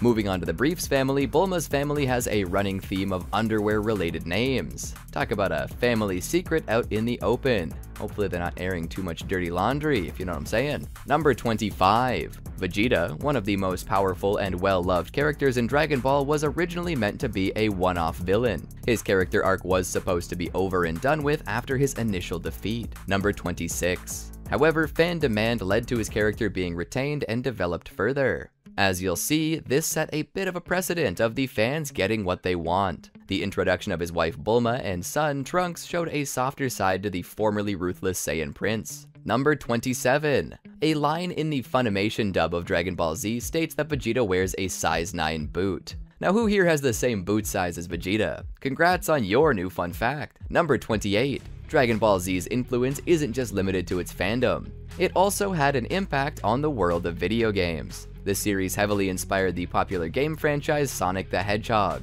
Number 29. From the iconic spiky blonde hair and color transformations to plot similarities, Sonic the Hedgehog shares a lot with Dragon Ball Z. For example, Sonic and his team's hunt for the 7 Chaos Emeralds mirrors Goku and his crew's search for the 7 Dragon Balls. Number 30. Other pop culture influences are abundant in the storytelling of Dragon Ball Z as well. The plot of the Android saga bears a striking resemblance to that of the Terminator franchise. I wonder if future Trunks ever said, "I'll be back." Or is that just up to the androids to say? Number 31. The Android saga begins with a time traveler from a dystopian future warning about machines threatening to wipe out humanity unless the future is averted. Huh. Would James Cameron have anything to say about that? Number 32. Voice actors for Dragon Ball Z have quite the tough job, especially during the long, drawn-out roars of power that are a signature element of the series. Voice actor Sean Schemmel, who voices Goku, has revealed that he's actually fainted from the exertion of screaming on several occasions. Number 33. The first battle between Goku and Frieza is the longest in anime history. There's close to 4 hours of screen time dedicated to this particular bout, and it took over 19 episodes to wrap up. Number 34. This battle, especially the 5-minute warning given by Frieza, has received a fair deal of criticism and has been said to exemplify Dragon Ball Z's use of lengthy and loaded filler content. Number 35. Next time on 107 Facts, narrator Keegan will continue to regale the Frederator audience with facts about this legendary series. Goku will power up for an extended amount of time, and maybe we'll wrap this list up. Number 36. Dragon Ball Z adapts the last 325 chapters of the Dragon Ball manga series. Number 37. Dragon Ball Z Kai was created to adhere more closely to Akira Toriyama's original manga. By removing filler segments, the series was condensed to 167 episodes from the original Dragon Ball Z's 291. Number 38. Despite the prevalence of Saiyan characters in the series, there are no female Super Saiyans in Dragon Ball Z. This wasn't due to sexism on the part of Akira Toriyama, but due to his uncertainty about how a female Super Saiyan would look. Number 39. Akira Toriyama intended for Gohan, Goku's son, to replace Goku as the lead character of the series. Again, due to fan backlash, this plan was never executed. Goku remained the franchise's centerpiece character for years to come. Number 40. Master Roshi, Goku's first mentor, is over 350 years old and can't die of old age. His longevity is attributed to an immortal phoenix that supposedly gave him eternal life. There also may be a connection between eternal life and being a huge perv, but I can't quite confirm that. Number 41. The Android twins, known as Android 17 and Android 18, are notorious characters who were created by Dr. Gero to defeat Goku. Despite being known famously by their numerals, the twins do have real names: Lapis and Lazuli. Number 42. Goku and Gohan have a shared trait that may surprise you. They're both voiced by the same woman in the original Japanese version of the show. Masako Nozawa, a renowned Japanese actress, lends her voice to the iconic Saiyan father-son duo. Number 43. Akira Toriyama has stated that his favorite character is the green and purple Namekian warrior Piccolo. He expressed that he enjoyed drawing Piccolo's journey from a villain to a hero, and I'm sure his ears are fun to draw too. Number 44. Coming back to kill counts, Goku's son Gohan has a significant one, taking down a total of 15 characters. Among those defeated include members of the Spice Gang and 7 Cell Juniors. His most memorable victory is arguably his battle with Perfect Cell. Number 45. He is a little less bloodthirsty in the manga though. Gohan only ended up killing 8 enemies on the printed page. Number 46. Dragon Ball Z was actually intended to be the end of the series. That's why the letter Z was added at the end of the title, as Akira Toriyama thought it signified a conclusion. Fortunately for fans, this was far from the end. The series continued with Dragon Ball GT and Dragon Ball Super. Number 47. Dr. Gero's creation, Cell, went through its transformations rather quickly, and there's an interesting reason for this. The series editor was dissatisfied with the early appearances of Cell, going as far as to label semi-perfect Cell as a moron. In response to his pleas, Akira Toriyama decided to speed up Cell's transformation process. Number 48. Cell's life cycle is surprisingly long. His incubation period in a tank lasts for 24 years, while his larval state takes 4 years to absorb enough nutrients to reach his first stage. This means the Cell that Gohan ultimately kills is only 28 years old. Number 49. One of the most oft-forgotten characters of the series is Launch, a woman with a violent split personality and a penchant for submachine guns. She up and disappeared for over 150 episodes with no explanation. This wasn't a planned omission, Toriyama simply forgot about her existence in the series. When questioned about this, he admitted to the oversight.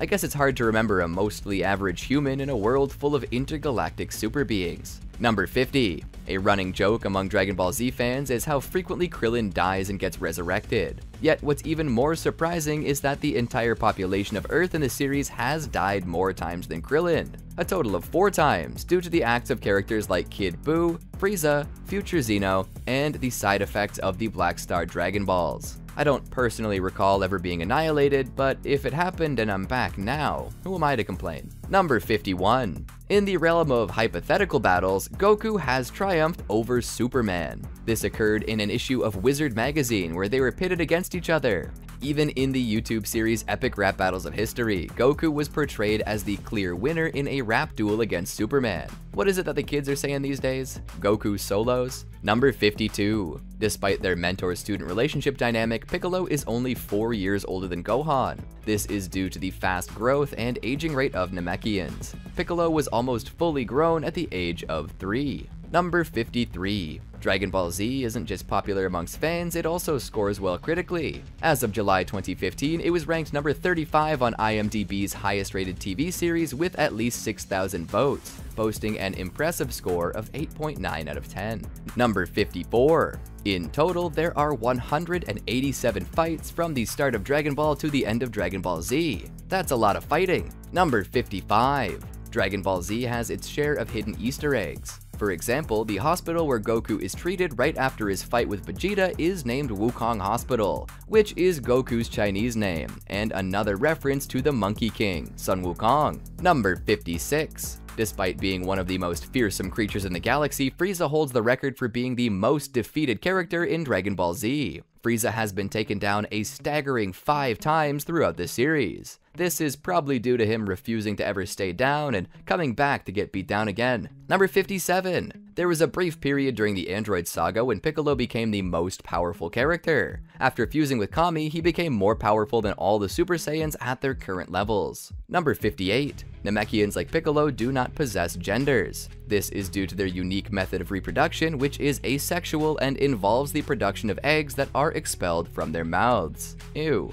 Number 59. Fun fact, standing at 7'4", Piccolo is the tallest Z fighter. Number 60. The 6 marks on Krillin's forehead are not random. They're actually incense burns from his training to be a monk at Orin Temple. These burn marks were common among Buddhist monks in China before they were replaced by less conspicuous tattoos. Number 61. Master Roshi spent 50 years mastering the Kamehameha wave. This doesn't seem as bad when you consider his apparent immortality. Number 62. Goku, however, being the prodigy that he is, managed to perfect the Kamehameha on his first try. Protagonist privilege. Number 63. Speaking of the Kamehameha, this move is a demonstration of a person's mastery of Chi. Number 64.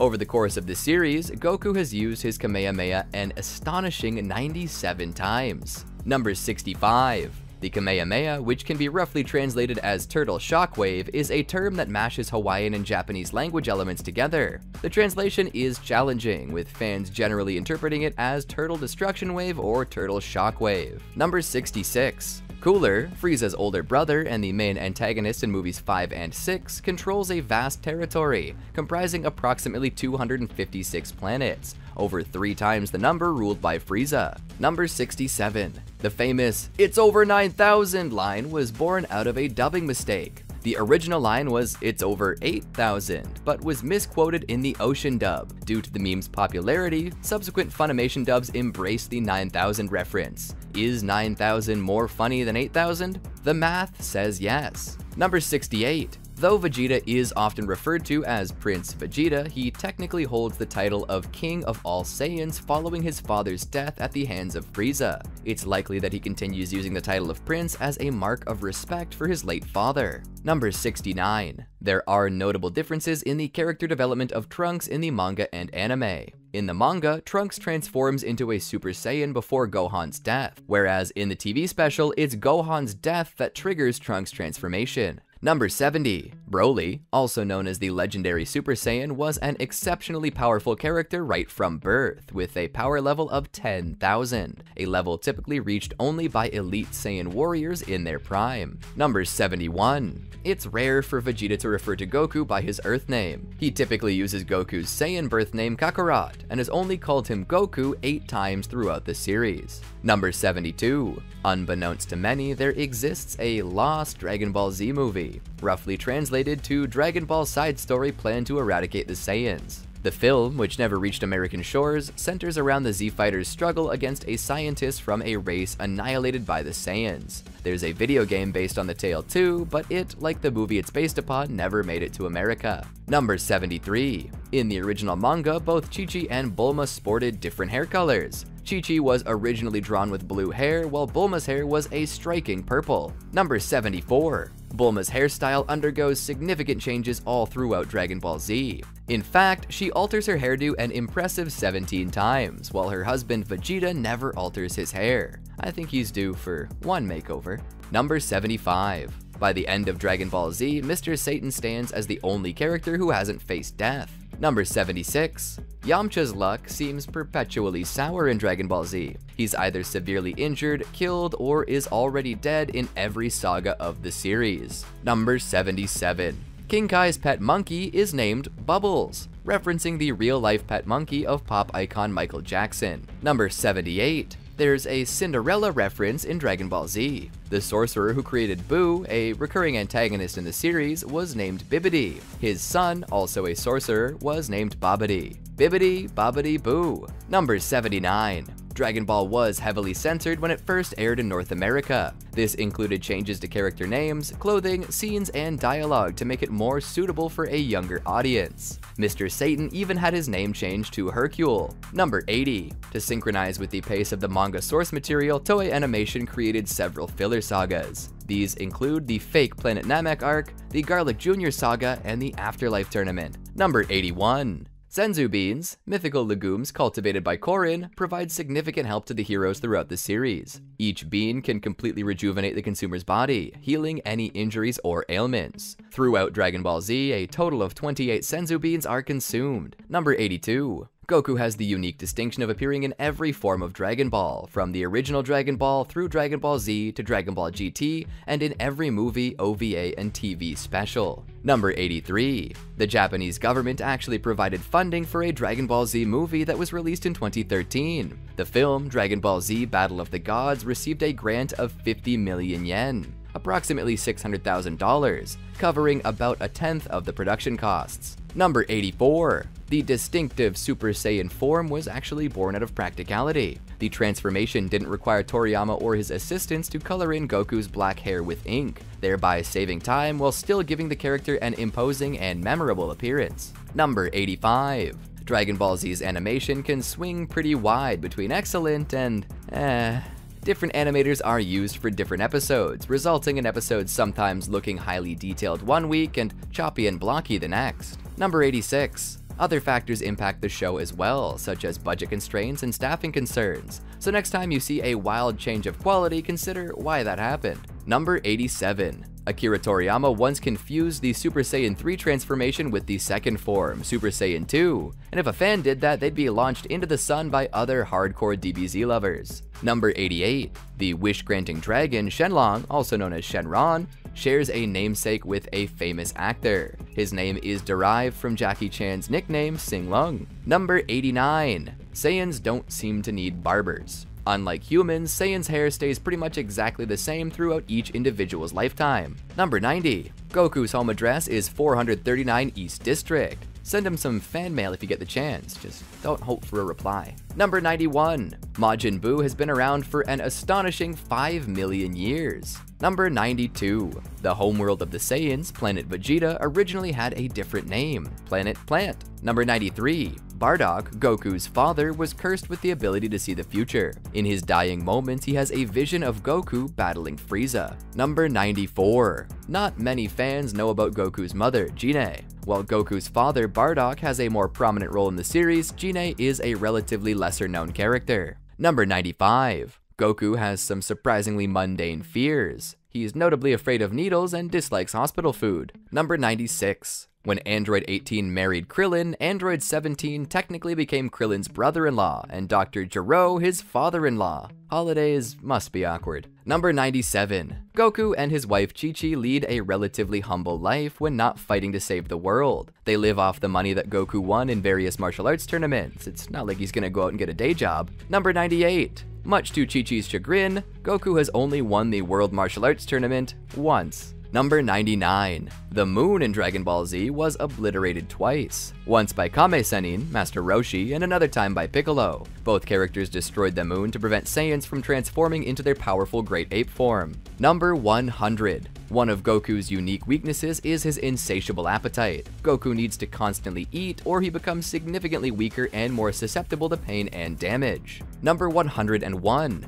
In an alternate and much darker Dragon Ball Z timeline, the villain Perfect Cell ends up killing Future Trunks after he returns to his own time. With Future Trunks being the last Saiyan, his death marks the official extinction of the Saiyan race. Number 102. Nappa, one of the Saiyan villains from early in Dragon Ball Z, wasn't always bald. He used to have hair. I guess the same could be said about most bald men. Number 103. Super Saiyan 4 Goku defeats only one main villain, Baby. Other main antagonists like Super 17 and Omega Shenron were defeated by Goku in his child form. Kind of embarrassing for them, don't you think? Number 104. Bulma's official ID number, as per police records in the series, is SSC 41453. Number 105. The origin of Goku's heart disease traces back to his time on planet Yardrat.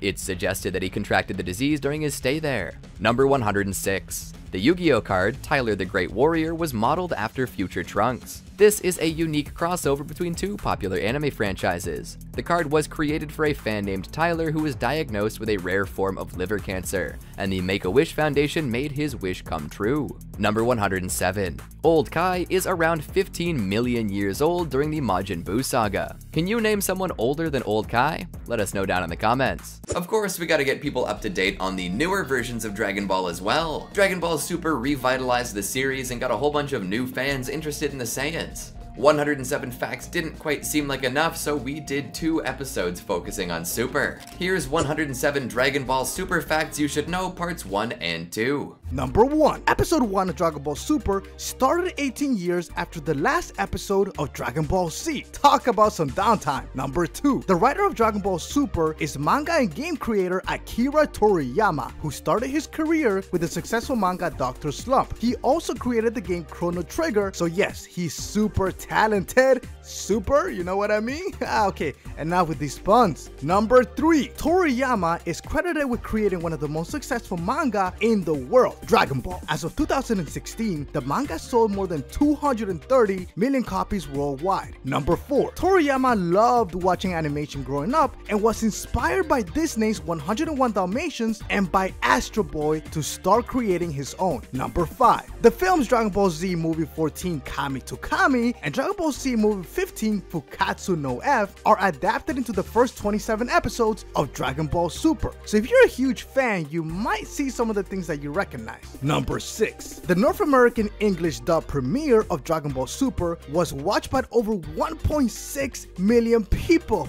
Woohoo! Number 7. Dragon Ball Super is on a 6-week production schedule, which allows enough time to create incredible animated episodes. However, at some points in the series, the production team fell behind to a 4-week production schedule, which led to some horribly animated episodes. Episode 5. Thankfully, the show is back to a 6-week production schedule. Number 8. Toei Animation addressed the poor animation quality for the Blu-ray and DVD release. However, the English release will likely not be giving any additional animation tweaks. Number 9. Like many of the older fans, Akira Toriyama complained about Super's animation. Even though he's the creator, it's up to Toei to create the look of the show. Toriyama only works on the story's manuscripts. Number 10. Toei Animation has outsourced animators from Philippines, Korea, and Hong Kong in order to meet tight episode deadlines. Creating an anime is way more complicated than it appears. Number 11. The English subtitles for Dragon Ball Super are produced by Toei Animation and then sent over to streaming distributors in multiple languages such as English, Spanish, and Portuguese as just some examples of official subtitles. Number 12. Masako Nozawa, Goku's voice, was happy about the new line saying, "We've always used the word Cho, which means super, with Dragon Ball in commercials, games, and the like. But the fact that the series is called Dragon Ball Cho or Dragon Ball Super is the best thing ever." Number 13. Nozawa also voices Goten and Gohan. You might recognize her voice from the other Dragon Ball series, as well as popular anime shows such as Dr. Slump and One Piece. That voice gets around. Number 14. There used to be 18 universes in Dragon Ball franchise. However, one day Zeno-sama was annoyed and erased 6 universes from existence. Currently, there are only 12 universes. Number 15. Norihito Sumimoto composed the background music for Dragon Ball Super and the Dragon Ball Z movie Battle of Gods, which had an epic score. Dragon Ball likes to keep it in the family. Number 16. When Battle of Gods was released, Akira Toriyama explained that Super Saiyajin Goto Goku only puts on a power scale of 6, while Beerus is at a 10. Now Whis, on the other hand, is at a 15. However, at this point in Dragon Ball Super, those power scaling numbers are pretty much irrelevant. Number 17. Whis is one of the few Dragon Ball characters who can alter time. However, he can only change up to 3 minutes into the past, as opposed to Kronoa, the supreme Kai of time, who can erase entire timelines. Keep in mind though, that Kronoa is not canon in any way, shape, or form. She is only in the video games. Number 18. Beerus claims he wiped out the dinosaurs dinosaurs on Earth, which is a super weird thing to say because in Dragon Ball series, dinosaurs are like everywhere. Maybe he missed something. Number 19. Beerus's Japanese name Birusu was meant to be a pun for virus. However, Akira Toriyama mistook it for a pun on beer and continued naming all the gods of destructions after alcohol. Number 20. Vados and her brother Wiz also have names that both reference drinks. Her name comes from the Apple branding Calvados and Wiz comes from whiskey. Another one with an alcohol related name, Champa. The name Champa comes from champagne. Number 21. The toy company Bandai announced that a line of Dragon Ball Super toys will be available in the United States in the summer of 2017. That's not that far away, guys. Number 22. Beerus was originally supposed to be a lizard-like character that infected people with evil, but was changed to look like a humanoid cat instead. But I personally like this version better.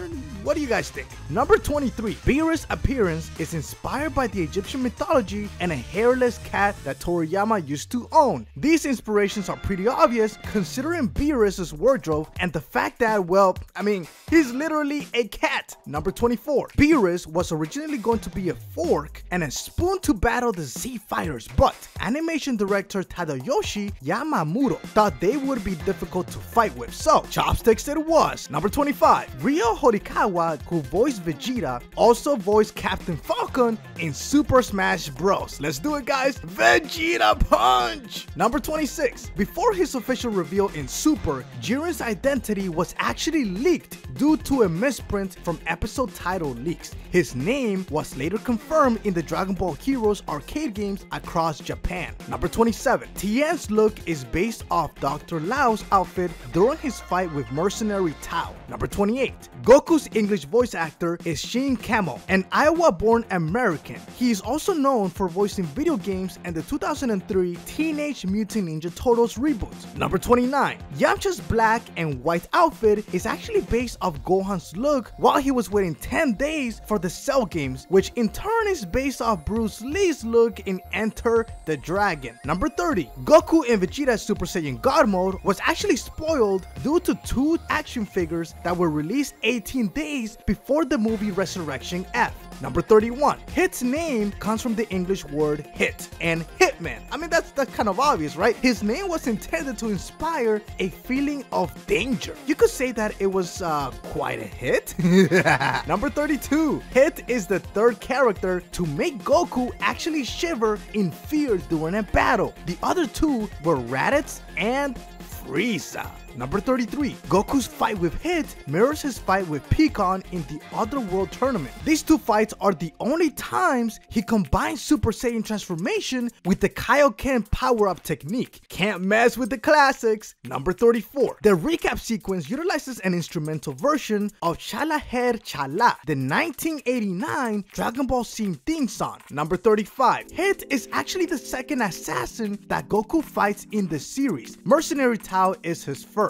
Number 36. In the anime, Hit swiftly defeats Super Saiyan Vegeta. However, in the manga, it's stated that the only reason that Hit won is because Vegeta doesn't have 1/10 of his strength due to the previous Super Saiyan Blue transformations. Where's the refs on that one? Number 37. In all previous versions of Dragon Ball, Bulma's mother, Mrs. Brief's eyes were always closed, but in the Dragon Ball Super anime, sometimes they're actually open. Number 38. Hit actually made the debut in the game Dragon Ball Heroes in the 7th mission of the God Mission series and in Xenoverse 2. Hit is one of the playable characters that can only be attained by making a wish to Shenron. Number 39. Hit could have defeated Goku in the Universe 6 vs Universe 7 tournament. It is noted that Hit can't use his true strength unless he has an intention to kill. So even Goku states that Hit would have killed him by now if he hadn't been holding back. Number 40. Joji Janami voiced the narrator and Kyle of the first 12 episodes, but due to old age and health issues, he was replaced by Naoki Tatsuta. We'll miss you, man. We'll miss you. Number 41. After the defeat of Zamasu, there are now officially 6 time rings. However, they only represent 5 timelines because the silver time ring can travel to any of the 5 timelines. Number 42. The Trio de Dangers are all named after a member of the La Mia Si family of flowering plants. Number 43. The Dragon Ball Super manga has confirmed that Super Saiyan Blue is stronger than Super Saiyan God. So guys, the debate is over. Number 44. The trio of the Dangers from Universe 9 all have a unique ability that their ki is impossible to read. Number 45. When we first see Toppo as the hooded man in the Universe Survival Sega teaser, he is depicted as being far thinner with a sash and a visible mouth, but this gave the impression that the man was Jiren. However, later he was switched to Toppo for the final release of Dragon Ball Super. Number 46. Frost and Hit are parallels to the villain Frieza. Frost was named after correlated items, which keeps with the Frieza race doing so. Hit was named after heat.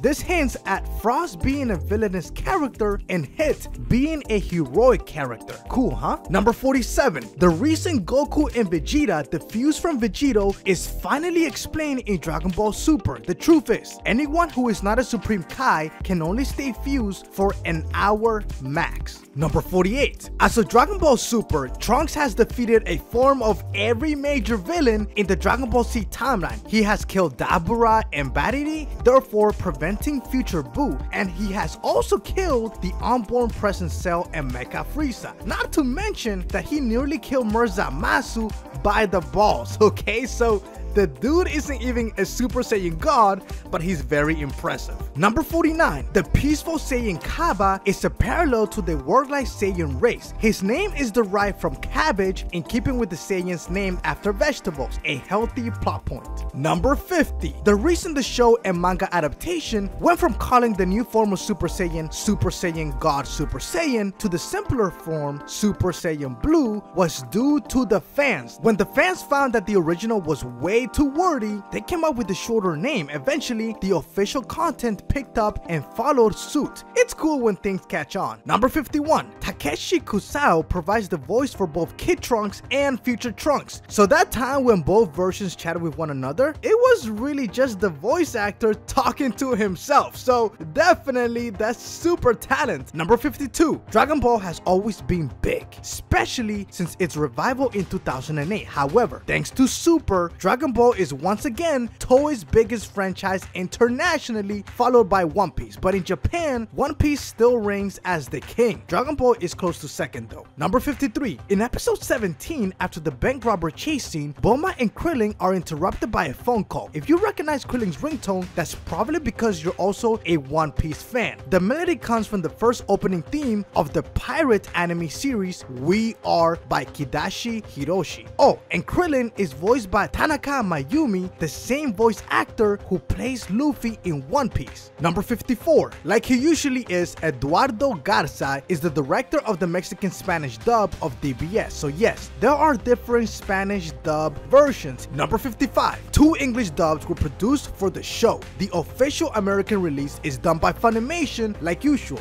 The other is done by Bang Zoom Entertainment for the Toonami Asia broadcast of this series. Number 56. In the Dragon Ball Super manga, Vegeta was able to transform into Super Saiyan God. Keep in mind though that the manga follows a different continuity than the anime. Number 57. Viz Media has the official Dragon Ball Super manga English translations available absolutely free on their website. You don't even need to make an account to read it, so I recommend that you guys check it out. Number 58. If you couldn't tell, Botamo's appearance is partially based off Winnie the Pooh, and just like the cuddly bear, he doesn't wear pants, so cover up guys. Number 59. Right before his battle with Vegeta, Kaba poses exactly how Vegeta did when he fought Goku during the Saiyan Saga. Did you guys catch that? Number 60. Like many other properties, there are some differences between the manga and the anime. For example, Hit knocks out Frost for trying to steal the cube in the anime, but originally in the manga, it's actually Vegeta who brutally knocks Frost out. Number 61. Though Wiz stated that no one is more powerful than Zeno-sama, we believe that there is one person even more powerful. That person is Akira Toriyama, because in the official encyclopedia of Daisenshu number 7, it says that the creator is the ultimate ruler of the Dragon Ball world. So take that, Zeno-sama. Number 62. Since Goku calls Champa Fat Beerus when they first met, many fans have taken to calling him as well. Maybe it's bullying like that, which explains some of the sibling tension. Number 63. The Universe 6 Supreme Kai, whom Champa Champa is life linked with shares a similar body type. Coincidence? Or is there no such thing? Number 64. V-Jump released a rival danger scale that went from 1, which is least dangerous, to number 12, which is the most deadly, to demonstrate just how much of a threat Goku's rivals were. If you decide to check it out, keep in mind that the scores only show how much of a threat these guys pose to Goku's life, not how powerful they actually are overall. Number 65. Monaka's name actually comes from a Japanese big sweet of the same name. But guys, don't try to eat him. Number 66. Throughout the Dragon Ball series, many characters have had inconsistent height. One of the most notable is Krillin. Even though he's never been that tall, he's gotten quite a bit shorter in Dragon Ball Super. A while back, he used to come up to Goku's chest, but now he's up to his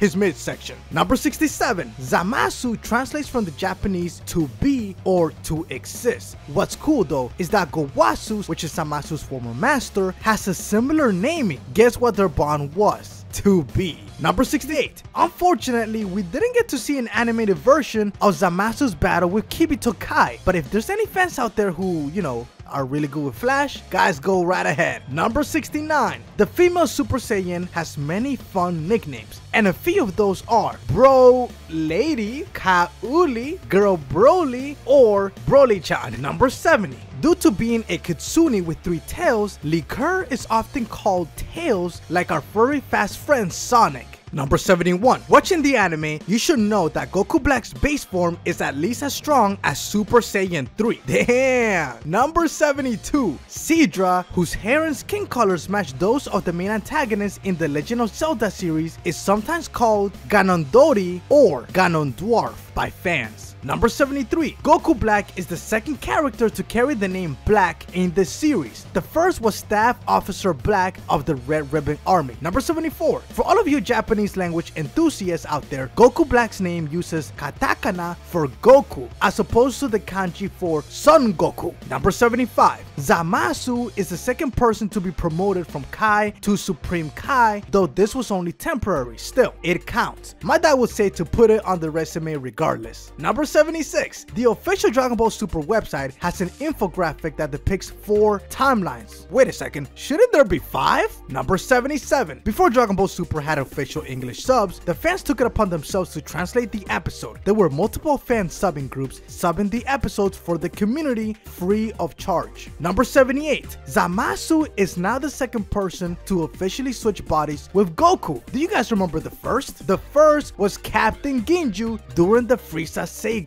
Number 79. A lot of people thought that Goku Black was somehow related to future Goku thanks to a scene where he touches his heart after fighting regular Goku in the present day, implying that there was a heart disease that almost killed Goku. However, it turns out that is not the case. According to Black himself, he traded bodies with the present Goku from a different timeline, thus, it's not the same Goku who died of the disease. Number 80. Bulma created the nickname Goku Black so that she wouldn't be confused by regular Goku. I get how you could make that mistake. Number 81. Many fans weren't surprised that Future Trunks attacked Goku on sight, considering his PTSD from Black was triggered. Since Trunks remembered that Goku intended to stay dead, he didn't know that he was brought back to life by the All Kaioshin. Number 82. Super Saiyan Blue Vegito used the final Kamehameha in the anime, therefore making the name canon. The first time we saw it was in the video games and Toei Animation Notice, which is why they implemented that into the anime. Number 83. Since many Dragon Ball Super fans also enjoy Yu Yu Hakusho, they created a fan nickname for the sword that Future Trunks creates to slice apart Merge Zamasu. Since he did so by absorbing the Spirit Bomb and putting it into the sword, that name is Spirit Sword. What does Yu Yu Hakusho have to do with that? Well, it's a nod to Kuwabara, of course. Number 84. Since Goku Black and Zamasu merged together, some fans have jokingly fused their names together to create a very scary name for the merge. It's, wait for it,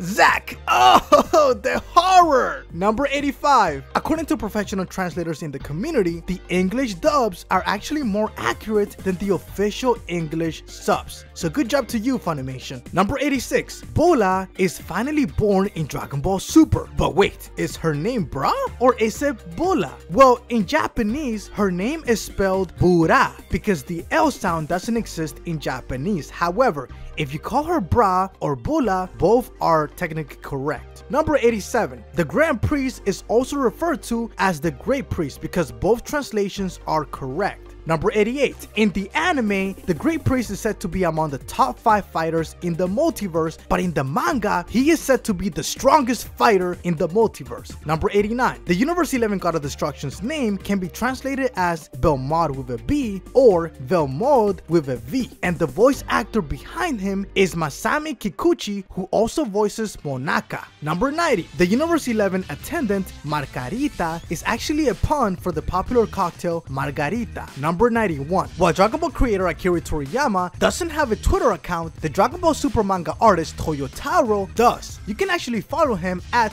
Toyotaro_VJump. Number 92. The Universe 7 God of Destruction Sidra is likely inspired from the legendary Egyptian god Bes. Number 93. The Universe 2 Goddess of Destruction Jerez is likely inspired by a mix of both Egyptian queens Cleopatra and Nefertiti.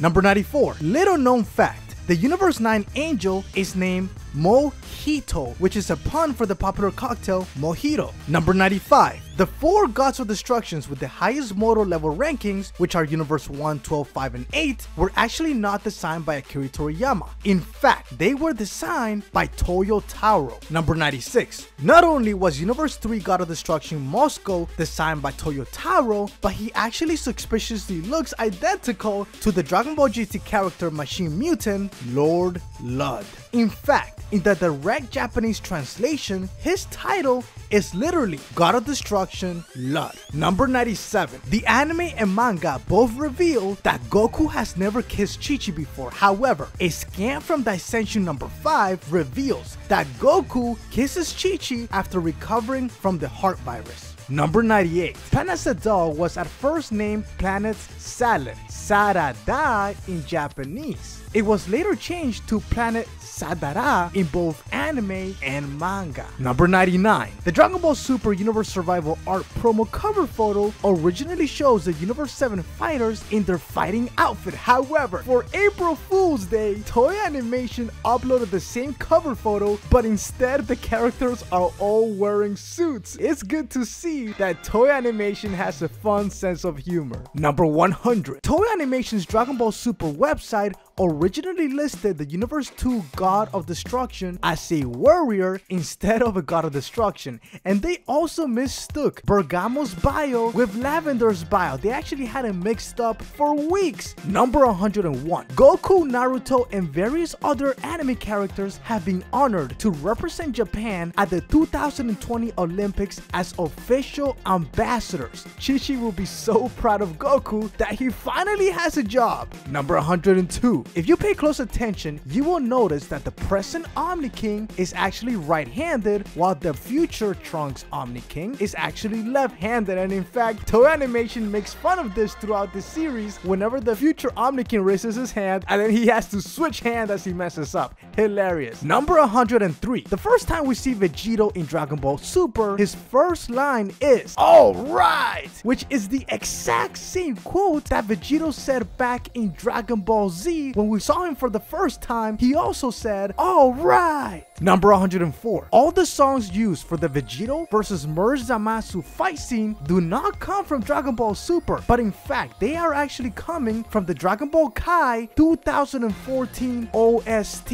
It is an epic OST. I recommend you guys get the album. Number 105. Dragon Ball Super Episode 69 featured a hilarious crossover with Dr. Slump characters such as Arale and others. But what you should know is that Arale and the other Dr. Slump characters do not exist in the Dragon Ball universe. They come from a separate continuity. It was done as fan service for the Dr. Slump fans. Number 106. In the very first episode of Dragon Ball Super, Toribot is actually on the money. You will see Toribot on the Zenny that Mr. Satan gave Goku. Number 107. Dragon Ball Super Episode 73 wasn't the first time a great Saiyaman movie was made, because back in Dragon Ball Z Episode 2 205, there was also a scene of a great Saiyaman movie being directed by someone that looks very similar to Commander Red. Akira Toriyama created the whole Dragon Ball franchise, but his successor is Toyotaro. Toyotaro is the artist of the Dragon Ball Super manga. He designs many of the characters and is helping shape the story of the new series. Toyotaro started his work on the Dragon Ball series with Dragon Ball Heroes: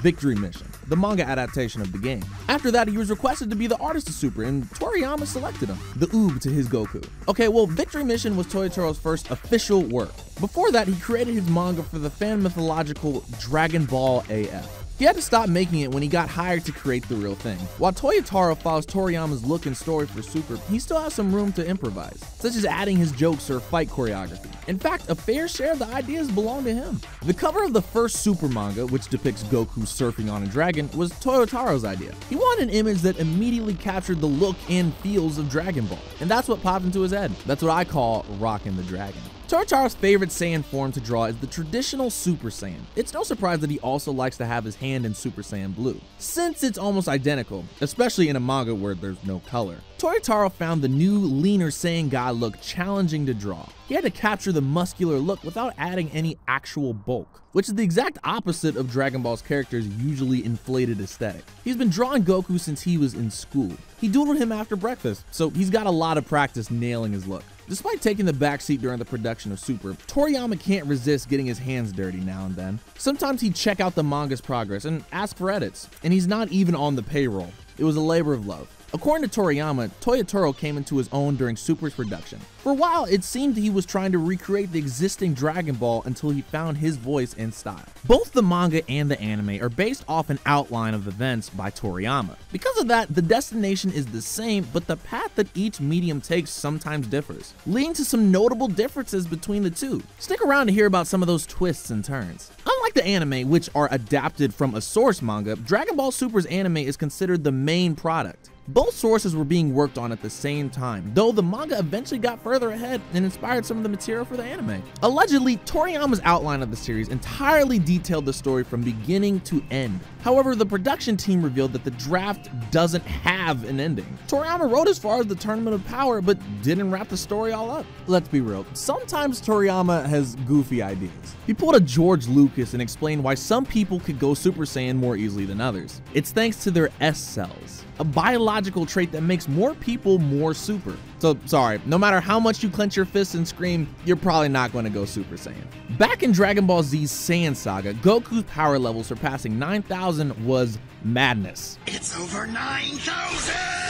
What, 9,000? Since then though, the scaling has raised so much absurdly higher that Toriyama had to adjust it for inflation. Now, if Goku is a 6, then Beerus is a 10, and Whis is a 15. Since the power scaling of Dragon Ball Super has gotten so out of control, with Goku and Vegeta literally in God tier now, the series has begun to focus on the importance of strategy in a fight. You can't always brute force your way to victory. Master Roshi's inclusion as a Universe 7 representative was a particular source of confusion for fans. According to the producers though, it's Master Roshi's unprecedented success in combat that qualified him to compete rather than power alone. When Sean Schemmel learned that he'd be returning to the role of Goku after so long, his first thoughts were, oh wow, more screaming. Brace those vocal cords, Sean. The character on the money that Hercule gives Goku in episode 1 is Robo Toriyama, Akira Toriyama's robotic anime avatar. Christopher Sabat's favorite line from Dragon Ball Super is Vegeta's declaration to an octopus in episode 8. I will eat your entire race.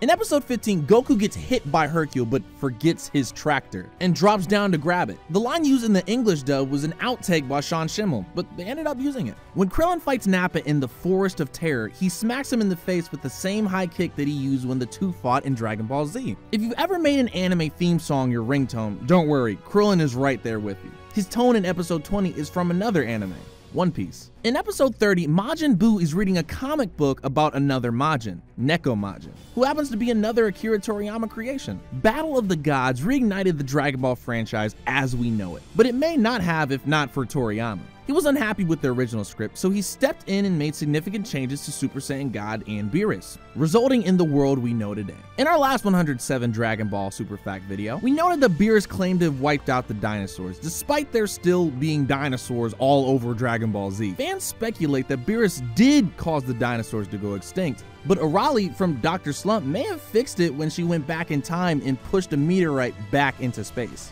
Which still doesn't quite explain where Beerus was involved, but it's the best answer we got. Toriyama straight up forgot about Super Saiyan 2 during Battle of the Gods. He thought the transformation escalated from Super Saiyan straight to Super Saiyan 3. Must be the hair. While working on Battle of the Gods, Toriyama drew Android 18 with purple hair instead of blonde hair. It had to be pointed out to him that he colored it wrong. Hey, seeing in black and white does do that to you. It's not the only time Toriyama has gotten himself in a hairy situation. He changed Future Trunks' hair to blue in Super so that he'd look more like Bulma's son, even though present-day Trunks still had purple hair. There's a theory among fans that all the colored Super Saiyan forms, gold, red, blue, rose, and green, correspond to the chakras. Despite grand theories like this, the reasoning for the blue hair can be boiled down to a simple creative choice. Super Saiyan God was red, so Toriyama decided to make the next form blue. Because of colors? Super Saiyan Blue was almost Super Saiyan White. The color was proposed for the new form, but Toriyama said no because he had already given white hair to a different antagonist. It's likely he was referring to Zamasu, the villain of the next saga. For Resurrection F though, Toriyama needed some outside inspiration. When he found the song F by Maximum the Hormone, which is about Frieza, he realized that the character's popularity was enough to warrant a return. The song appeared in Resurrection F during one of the battle scenes. It was Toriyama's idea to adapt Battle of the Gods and Resurrection F into Dragon Ball Super. He was worried that kids may not have seen the movies and would have no idea who Beerus and Whis were. Yamcha's meme-worthy DBZ death gets parodied in Super's baseball episode. He ends up in the same pose, only this time he scores a home run instead of dying. That's redemption. Mosco's design is nearly identical to another character's, Lude from Dragon Ball GT. Lude was referred to as a god of destruction in GT, so the illusion must be on purpose. Copy Vegeta from the Universe 6 saga is voiced by Brian Drummond, who voiced the original Vegeta in the Ocean dub of Dragon Ball Z. Besides their cool names, Frost and Frieza have another similarity. Their voice actors are brothers. Chris Ayres voiced Frieza and Greg Ayres played the role of Frost. Sadly, the two didn't get to work together because Chris had to step away from the role due to his life-threatening COPD. The part was picked up by Damian Mills. Mills has made a point though that the role still belongs to Ayres. His work was strictly meant to emulate and fill in the gaps for Ayres and not replace him. In 2015, King Kai's voice actor Joji Yanami departed from Super for medical reasons. His absence explains why King Kai disappeared off the show too. It was out of respect for Yanami's health. Bulma's Japanese voice actor, Hiromi Suru, sadly passed away late in 2017 from an illness. She'd been voice acting the character since her first appearance in Dragon Ball in the 1980s. Goku Black was Toriyama's go at an evil copy of the hero, like fake Kamen Rider. His name also originated from Kamen Rider Black. Gohan's role in the Universe 6 and Future Trunks sagas is way less prevalent in the manga than in the anime. Since the manga can't afford to do filler, that means that Gohan's appearances in the anime are mostly just there to fill space. When Future Trunks arrives in the present, he attacks Goku just like he did in the Cell saga of DBZ. Just like last time, Goku catches the blade. It's a nearly identical callback. Even though Future Trunks is an icon of the franchise, Toriyama came up with this saga to mix things up. Introducing an evil god character when all the gods had previously been kind raised the stakes and the tension of the series in a much needed way. Trunks' time machine pays homage to one of the most famous time machines of all time, the DeLorean from Back to the Future. It appears to be run by a flux capacitor. The most challenging scene for Toyotaro was in the Future Trunks saga. It's when Mai gets hit, Bulma dies, and Goku Black is revealed. I imagine the scene was no cakewalk for Trunks either. Trunks' Supreme Kai training, for instance, was one of Toyotaro's ideas and was not present in Toriyama's outline. Vegeta was never intended to be in the Future Trunks art. Toriyama didn't include it as part of his outline since he figured they'd never want to do it again. However, the power of fan service was stronger this time, and he was convinced to include the fusion. In Toriyama's draft, Vegeta wasn't even necessary to defeat Zamasu. That's because Zamasu was actually weak. Goku and Vegeta just had to team up to stop him. No fusion involved. According to Toyotaro, Zamasu is a more compelling villain than Dragon Ball has ever seen because he's not entirely evil. His warped sense of justice makes his side more understandable. According to a side story in the manga, Trunks was going to stay in the present after defeating Zamasu. However, after speaking to Gohan after seeing the new future, he decided to leave. Toriyama credits Toyotaro with the execution of the future Trunks saga. According to him, he would have had no idea how to express the psychology of Trunks and Zamasu's conflict on the page. That's why all of his villains were so outwardly malicious. When Goku and Bulma first met in Dragon Ball, she hit him with her car. The same exact meeting happens in episode 71 of Dragon Ball Super. After Piccolo and Gohan's training session in episode 88, they feast on an old favorite of theirs, Dinosaur Tail. This is the same meal they ate together when they were training back in the early days of DBZ. While Goku is waiting for Baba to return in episode 94, he reenacts the battle he had with his grandpa Gohan in the exact same spot in Dragon Ball. I'm not crying. You're crying. Toriyama's main idea for the Tournament of Power saga is that it would be 80 people fighting in a jumble. Easier said than done. The production team has stated that working on an arc like the Tournament of Power is fun, but keeping track of all the characters involved is daunting. The Tournament of Power saga takes place in the year 780, which is the same year that Trunks derived from in the Cell saga. While the androids killed Gohan in the alternate future, now they've teamed up to save their universe. When Piccolo and Android 17 meet again in episode 94, they go through the same motions they did when they fought in the Cell saga. Piccolo takes off his hat and Android 17 rolls up his sleeves. This time, however, they shake hands instead of throwing fists. Goku and Android 17 never actually met before the Universe Survival Saga. In fact, 17 got eaten by Cell back in Dragon Ball Z while Goku was off training. During the Universe Survival arc, there was a pitch for 17 and 18 to fuse into Android 35. However, the two did fuse in Dragon Ball Fusions, becoming Android 17-18. The Tournament of Power begins on the 3,135,563rd day of the era of our king, meaning Zeno has ruled for 8.6 million years. Haven't they ever heard of term limits? Like most Dragon Ball characters, the warriors from across the universes all have puns for names. Universe 2 is named after meat, Universe 3 is named after Italian dishes, and Universe 4 seems to be named after plants. 9 is spices, 10 is periodic elements, 11 is kitchenware, and 6 is kind of a mess. Universe 2's Jimenza looks more like the yard rats from the anime filler rather than Toriyama's conventional yard rat design for Dragon Ball Online. This creative choice was probably made for continuity's sake, even if the continuity is fluff. The Universe 3 warrior, Kato Pezla, is a homage to Kamen Rider. Besides both characters being cyborgs, they can also change their forms, and also share a similar taste in belts. According to Toyotaro's original designs, Universe 11's Belmont and Makarita were intended to be lovers. Toriyama wasn't into it though, and nixed the romantic angle. Ribrianne's full transformation was her original design by Toriyama. The anime team, however, decided to add her cute base form for contrast. As a result, Brienne doesn't appear in the manga because that idea wasn't part of their outline. Many of Brienne's moves are reminiscent of Toei's other magical girl series, Pretty Cure. Her introduction, signature attack, and even her hair pieces are homages to that show. Toriyama suggested that Toppo should be the god of destruction for Universe 11. Seemingly having a god of destruction mode was part of that as well. The separate god of destruction mode became the distinction between the anime and the manga. In the anime, it was part of a reveal of his godly status. In the manga, it was known to be him. Fans have pointed out that Zerbuto, Robinra, and Zorloin all appeared to be based off villains in Dragon Ball GT, specifically Dr. Mew,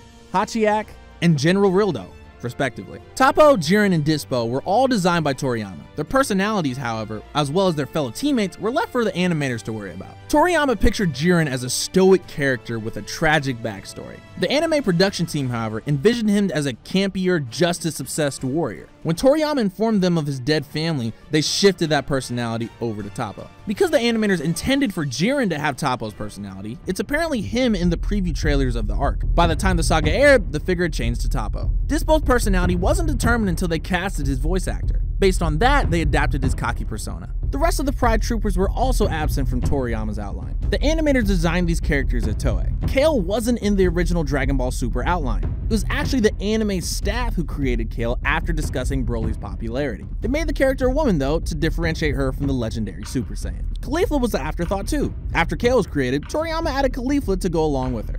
Master Roshi's strategy of bleeding all over the invisible fighter is gnarly, but it's not the first time it worked. Back in Dragon Ball, he did the same thing to reveal Yamcha's invisible opponent. Frieza has a habit of dramatically returning after a fake-out death. When it appears he was knocked out by Toppo during the Universe Survival Saga, he made a significant return in the same pose he did after a similar fake-out back in Dragon Ball Z. When Frieza shares some of his energy with Goku, it's an exact role reversal of what Goku did after their fight in Dragon Ball Z. Man, this saga loves callbacks, huh? This callback scene wasn't part of Toriyama's plan either. It's just another case of anime showrunners fleshing out their side of the story with fan-servicing callbacks. Like the conflict with Zamasu, Goku's battle with Jiren was meant to be more complicated than good versus evil. Toriyama wanted it to be about clashing ideas, where neither side was wrong. The language of the gods is just backward. Even the English dub takes the backwards Japanese and translates it as backwards English. Ultra Instinct compares to real-life martial art technique, Mushin. This practice is noted for the user's absence of ego, which Goku displays during combat by not allowing himself to become a victim of teasing. The Japanese name of the Ultra Instinct form can't entirely translate into English, but it means something to the effect of the secret of the body moving on its own.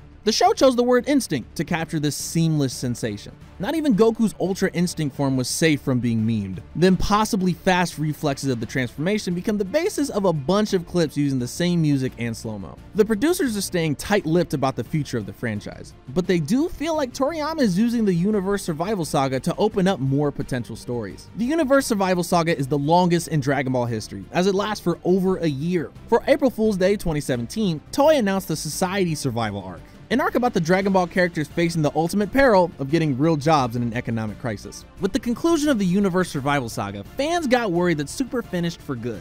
Even the voice actors commented on its end. The producers have indicated that the series isn't gone forever though, and may be back in some way soon. If Dragon Ball Super is over, let's do a final score. Over the course of 3 years, 131 episodes of Super were aired, spanning 5 sagas. For comparison, Dragon Ball ran 153 episodes over 9 major sagas. DBZ ran for 291 episodes over 9 as well. And GT ran for 64 episodes over 4 sagas. It would be one of the shortest running Dragon Ball shows. It lasted just under 3 years. Less than Dragon Ball and Z, but still more than Kai. Or not, even though the anime is done for now, it'll be back on December 14th with a brand new movie, the 20th Dragon Ball feature film. The film will also be the first under the Dragon Ball Super title. While Battle of Gods and Resurrection F were adapted into Super, those movies were released under the name Dragon Ball Z. The movie, which was written by Toriyama, will not only explore more of the same mythology, but will also feature a long-awaited opponent.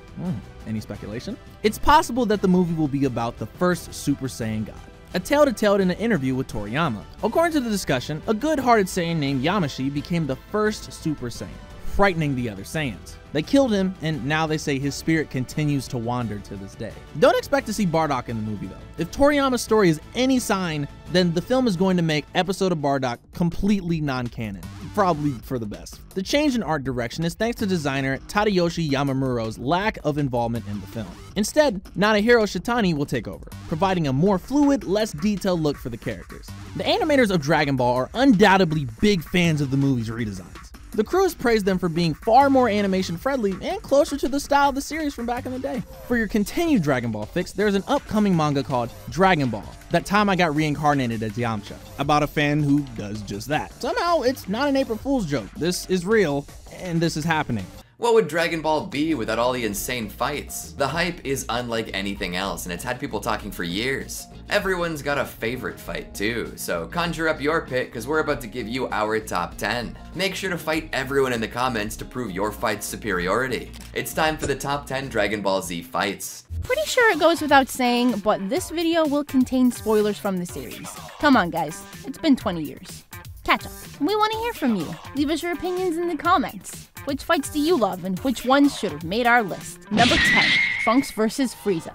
Last season's big bad is back and he's badder than ever. Or at least shinier. And this time, Frieza's brought Daddy along for the ride.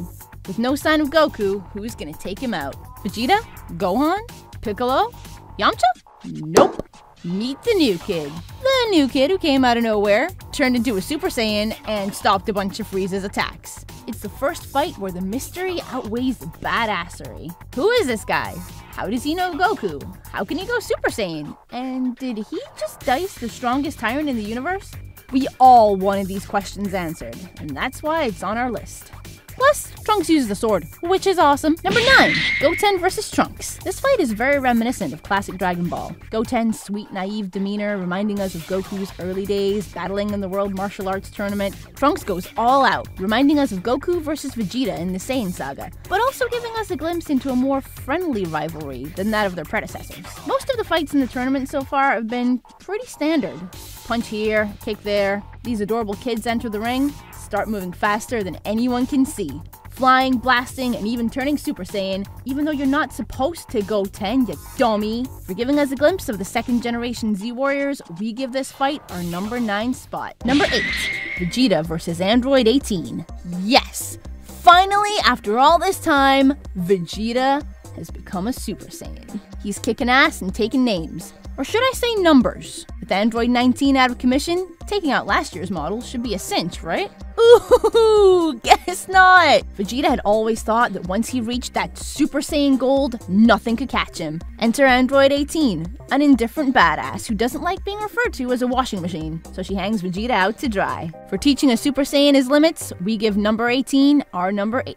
Number 7, everyone versus the Ginyu Force. Frieza's most elite soldiers are on Namek, and they want the Dragon Balls. Doesn't everyone? So far, Vegeta's been killing off Frieza's men like it's nobody's business. But even he knows he's no match for the Ginyus. His only hope? To join forces with Gohan and Krillin to keep them at bay. But luckily, Goku finally lands on Namek and gives the guys the help they really needed. Woo! Senzu beans for everyone! After a lot of violence and body swapping, Goku is victorious over Captain Ginyu. If turning your enemy into a frog is any kind of win. What makes this fight great is it kind of plays out like a Street Fighter campaign, with each round getting progressively more intense, especially once Goku enters the fray, demonstrating his training in 100 times normal gravity. He had such a power-up, Vegeta thought he could be the stuff of legends, the Super Saiyan. But that's just silly, right? This fight pile drives its way into number 7. Number 6, Goku vs. Vegeta. Saiyan Saga. Remember Raditz? Well, on his way out, he took Goku with him, and let 2 pretty powerful Saiyans know that Earth was home to the Dragon Balls. Thanks, guy! Everyone's been training for a whole year to take these guys on, including Goku under the tutelage of King Kai. What happens when they show up? They beat the crap out of everyone, of course. When Goku finally arrives, seeing 70% of his friends dead, he's pretty pissed. Let's do this. Saiyan Elite versus Saiyan Scrub. Gallic Gun versus Kamehameha. Half-naked guy versus giant monkey. But with some help, okay, a lot of help, Goku wins out in the end, and Vegeta returns to Frieza's base with his tail between his legs. Oh wait, Yajirobe cut his tail off! Whoops, marking the beginning of one of the greatest anime rivalries of all time.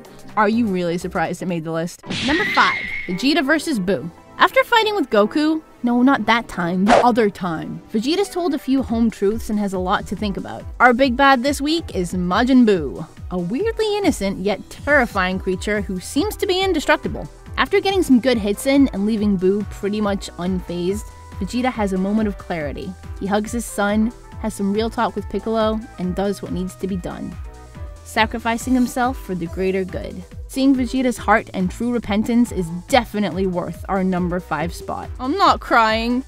You're crying! Number 4, Goku vs. Majin Vegeta. In a diabolical attempt to destroy the Z-Fighters from within, Babidi capitalizes on Vegeta's inner turmoil, offering him power, allowing him to return to the cruel warrior he once was. This fight's a lot faster and more grandiose than their first. What do you expect, guys? They're both Super Saiyans now. Vegeta's trying to convince himself that he's returned to his evil, planet-blowing-up ways, and Goku's arguing that he's a big softie who loves his family. They get a rain check on the fight because that pesky Buu is busy beating up Goku's son. Even though they called a truce, Vegeta still cheap shots Goku and goes off to fight Buu on his own. Poor form, Veggie. See where that gets you. Number 3, Goku and Vegeta versus Buu. Goku and Vegeta have been pulling out all the stops. They fused, turned Super Saiyan 3, fought every possible incarnation of Buu, even messed around in his guts, and they still can't take this guy down. Some quick thinking from Vegeta, and Earth with all its people, except the most evil ones, are wished back thanks to the Namekian Dragon Balls. Next step in the plan? Spirit Bomb. Goku gets a tiny boost after Vegeta talks to the people of Earth, but it's Hercule who really saves the day, convincing every man, woman, child, and weird dinosaur thing to raise their hands and give Goku their energy. Don't act like you didn't. That should be it, right? He's still fighting back? Really? But they've got one wish left. Vegeta wishes for Goku to be restored to full strength so he can turn Super Saiyan and at last take Majin Buu out. Man, that took a while. It's number 3 for capping off the series just the way we wanted. Number 2, Gohan vs. Cell. For the entire show, we've been told Gohan's stronger than he knows. Well, Goku's trained him, Piccolo's trained him, even Guru released his hidden potential. Now he's all grown up, a Super Saiyan, and Goku thinks he can take on Cell. But Gohan doesn't want to fight. Gohan, do you know what show you're in? He warns Cell that if he's pushed too far, he's afraid of the power that will be unleashed. Cell, of course, sees this as a challenge and does everything he can to piss off Gohan, including birthing several Cell Juniors and having them beat the crap out of Gohan's friends and family while he watches. Not cool, Cell. The usual stuff gets thrown down. punches, blasts, etc. But one kick to the gut of Cell and he's throwing up Android 18 and reverting back to his second form. In an act of desperation, Cell decides to blow himself and the planet up. Seriously, Cell, what is your damage? Ever the hero, Goku instant transmissions Cell and himself to King Kai's planet, saving everyone. Oh, guess what? He's still alive. We're not even surprised at this point. In the end, it comes down to who's got the biggest Kamehameha. With Goku supporting him from the afterlife, Gohan comes out on top at number 2. Number 1. Goku versus Frieza. Sorry guys, but you knew it was coming. You know Frieza, tyrant and all-around tool. Well, he wants to be immortal. Bad times. He's already taken out everyone who stood in his way, and now it's up to Goku. Fueled by his Saiyan heritage, Goku fights on and gathers a spirit bomb, taking out Frieza. Hooray! Haven't you learned yet? They always come back. Frieza rises from his watery grave in an attempt to kill Goku. Fortunately for him, Piccolo blocks the attack with his chest. Poor Piccolo, he just came back to life. But Frieza's not done yet. He sets his sight on Goku's childhood friend Krillin and blows him up from the inside out. Nasty way to go. This triggers something in Goku. He achieves the stuff of legends. Transforms into a Super Saiyan. Guys, this was a really big deal the first time, okay? Frieza panics and fires a blast into the core of Namek, stating they only have 5 minutes before the planet blows up. In DBZ time, that's actually an hour and 35 minutes. Goku finally gets the better of Frieza, declaring that his energy is too low and he's not a challenge anymore. Damn! You want some ice for that burn, Frieza? Goku tries to leave in peace, but Frieza, being the sore loser that he is, fires a Destructo Disc at Goku, which ends up coming back around and cutting Frieza in half. He couldn't just leave well enough alone. No, really, he couldn't. He tries to kill him again. It's the longest fight in anime history, coming in at 4 hours, 13 minutes, and it's our pick for number 1. Being an icon means inspiring others with your actions. Goku inspires gym bros to get up every day and work hard. Vegeta inspires menaces to really continue with their unhinged behavior. Krillin encourages bald dudes to just keep on trucking, and Dragon Ball as a whole inspires other animators and comics artists to do their best. The influence that Toriyama's work has had on other cartoons and anime is quite noticeable when you take a look, so we picked some especially interesting ones and put them in a video. This is every Dragon Ball Z reference in cartoons you need to see. Johnny Bravo. Many fans have fond memories of Johnny Bravo, a cartoon starring a meathead whose best feature is his perfectly coiffed hair. And in fact, the earliest Dragon Ball Z reference we could find in an American cartoon was in a 2000 episode of Johnny Bravo. In the season 3 episode 20,000 Leagues Over My Head, Johnny becomes obsessed with toys from a TV show called Clam League 9000. The show is a parody of several anime, but it especially pokes fun at Pokemon and DBZ. Clam League's protagonist looks like he's got Goku's face on Ash's body, while his rival looks like a green Vegeta in a Team Rocket uniform. They both pull Pokemon-esque creatures from pocket clams, which resemble Pokeballs. One of the creatures, a penguin in case you were curious, lets off an energy bolt that can pass off for a Kamehameha. Also, we don't know whether the Vegeta character's green skin is supposed to be a reference to Piccolo, but we won't say it isn't. That's not confusing, right? The Kids Next Door. The Kids Next Door did a full sequence based on DBZ in the 2003 episode Operation Report. Number 4 goes full Super Saiyan against a 5-headed Frieza version of the delightful children from down the lane. The scene begins with Number 4 introducing himself as Number 4-ku. He then blows some bubblegum into a balloon, which he throws like a Kamehameha energy attack. Finally, the Frieza children evolve into their full form, tripling in size and gaining more power, much like Frieza and Majin Buu did in DBZ. In response, Number 4-ku gets even angrier and goes to Super Saiyan 2, or is it Super Saiyan 3, growing the long golden mane characteristic of this transformation. Sadly, this doesn't work in Number 4's favor, as the giant Frieza character kicks him and his longer hair throws him off balance, causing him to topple over. It's a good gag and our favorite part of the scene. The animation in the episode also reflects some popular DBZ aesthetics, like barren landscapes and extreme color changes during moments of indecisive thought. It also parodies some classic dialogue with lines like, "His power level's off the charts! I really gotta get bigger charts!" Teen Titans Go. In Starfire the Terrible, Season 1, Episode 29, Teen Titans Go, Starfire destroys Robin's year's supply of hair gel, which just so happens to be the thing that matters to him the most in the world. In a later scene, while the other Titans are ridiculing him of his flat hair, Robin gets so upset that he messes his hair into a variety of famous styles. These iconic do's include Bart Simpson's buzz cut, Sonic the Hedgehog's spikes, and of course Goku's locks from Dragon Ball Z. But that's not all. In Season 3, Episode 13B, the creators doubled down on the Goku and Robin mashup. The episode, titled Beast Boy's St. Patrick's Day Luck, and It's Bad, features some pretty major DBZ references. When facing down a rude leprechaun, Robin decides to transform into a leprechaun himself, in a pretty clear homage to Goku's Super Saiyan transformation. Robin glows with energy and spouts a red leprechaun beard. To hammer the reference home, Robin does an imitation Kamehameha, yelling Shillelagh, which is actually an Irish weapon, so clever? Number 4, Mad. The animated series Mad, not to be confused with the live-action series Mad TV, was a parody series that aired on Cartoon Network from 2010 to 2013. In those few short years, the writers managed to include 3 separate sketches referencing Dragon Ball Z. That's 1 per year, guys. The first was Grey's Anime, a Grey's Anatomy parody in which one of the patients begins to see his life as a Japanese anime. The sketch references everything from Yu-Gi-Oh! To Pokemon, but when one of the surgeon goes Super Surgeon, sprouting golden hair and losing his shirt, it's an undeniable nod to DBZ. In a more obvious reference, Mad combined the Brad Pitt film Moneyball, in which he plays general manager of the Oakland A's, with Dragon Ball Z. The title of the skit? Moneyball Z, of course. In this sketch, Goku and friends become baseball players on the cheap. The parody acknowledges that they'd be pretty good athletes, even if they don't understand the sport. Goku uses a spirit bat, which might destroy the world, an obvious reference to the spirit bomb from the Frieza saga and the Kid Buu saga. He also goes Super Saiyan 1 and 2, but without much of a payoff. This is probably parodying how long it takes for major events to happen in DBZ episodes. Still, we imagine the Super Saiyans could beat the Angels any day. Number 5, Adventure Time. Of course, Frederator's own Adventure Time has at least one DBZ reference, and it's a pretty cool one. In the episode Frost and Fire, the Ice King and Flame Princess show off a few DBZ-inspired moves in their final battle. First, when both are flying towards the battle, they're surrounded by a field of colored energy like Super Saiyan. Then when they finally meet, Flame Princess's Inferno shot looks just like Goku's famous Kamehameha, and Ice King's rebuttal looks an awful lot like Vegeta's Gallic Gun. For those who don't remember, this is a classic reference to an early DBZ episode, Goku vs. Vegeta, which was part of the Vegeta saga that started off the whole series. Observant viewers may also have noticed that the beams that Flame Princess and Ice King fire have the same colors, red and blue, as Goku and Vegeta's blast from that famous battle, The Grim Adventures of Billy and Mandy. Billy and Mandy did an entire episode in reference to Dragon Ball Z. It features a magic chicken ball and was appropriately titled Chicken Ball Z. The eponymous chicken ball isn't directly related to Dragon Balls. It's a magical chicken ball that Mandy eats.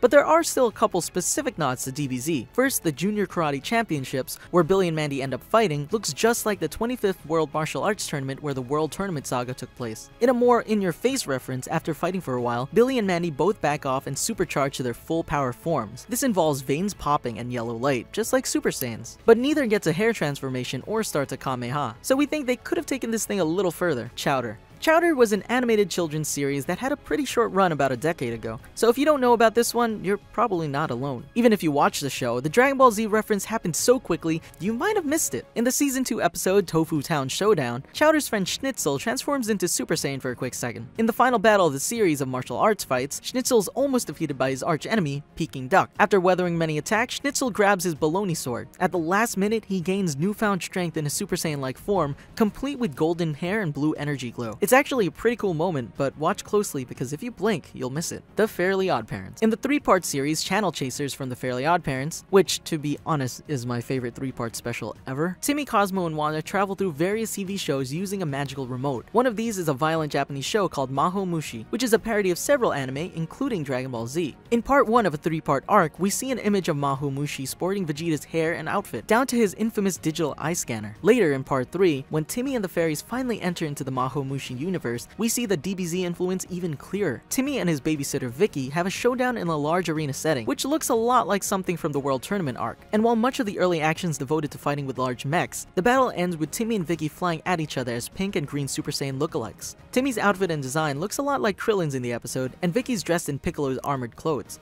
Most distinctly, the loud, oddly moving announcer in the episode is a hilariously accurate parody of the ring announcer from the World Tournament in DBZ. It's all in the details. Robot Chicken. We'll end with a fan favorite, the Robot Chicken sketch, A Very Dragon Ball Z Christmas. The sketch was featured in the Easter Basket episode of Season 2. It's a perfect bit to end with because it's one of the most direct and in-depth of all the DBZ references we found. In this sketch, Goku and Gohan are waiting for Santa on Christmas when Santa gets tossed down the chimney by a group of Kung Fu legends. These legends include a Nutcracker who knows over 100 testicle attacks, a Vegeta lookalike dressed as a little drummer boy, whose mystical drum summons demons most foul, and a half Santa, half Frosty the Snowman who has no obvious powers. To fight these villains, Goku and Gohan use a variety of DBZ attacks, First, Goku uses a spirit bomb to blow away the little drummer boy Vegeta. He also accidentally obliterates some nearby reindeer. Gohan then rides the flying Nimbus into the Nutcracker, who promptly kicks him, surprise surprise, in the nuts. Gohan, in the most obvious line ever, yells, "Ow, my Dragon Balls!" Then Rudolph gets some Super Saiyan-like powers and shoots red lasers from his nose. The group finally uses Kamehamehas to defeat the composite Santa and Mrs. Claus, who's revealed to be the mastermind behind the scheme to overthrow Santa.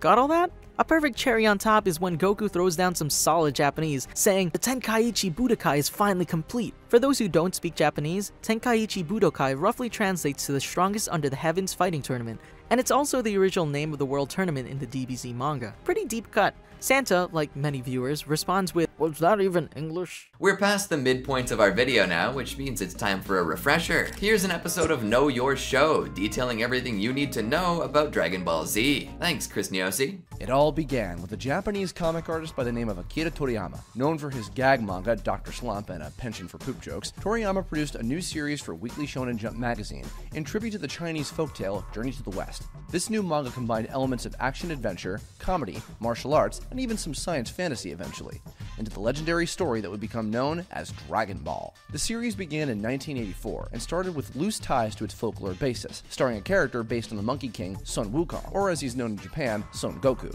Although it was originally planned to be only a few volumes, its popularity quickly grew and Toriyama's publisher, Shueisha, urged him to continue the story further and further, a request that would eventually become common practice for about a decade. 2 years after the manga had made its debut, Toei Animation decided to capitalize on its popularity by making an animated adaptation. The Dragon Ball TV series premiered with its first episode in 1986 and continued with weekly episodes, while the manga also continued its run on a weekly basis. As the story pressed on, Toriyama's art and storytelling became influenced by American superhero comics, and what started as a goofy, lighthearted parody of Journey to the West slowly evolved into a high-octane action series with flying, screaming, and energy blasts like you wouldn't believe. 5 years had passed, and with close to 200 manga chapters and over 150 anime episodes, Toei Animation wished to rebrand the TV series to better reflect this new, slightly more serious direction the story was taking. So, at Toriyama's suggestion, they chose to retitle the show Dragon Ball Z, the letter Z at the time referencing the fact that Toriyama considered the story to be close to finished.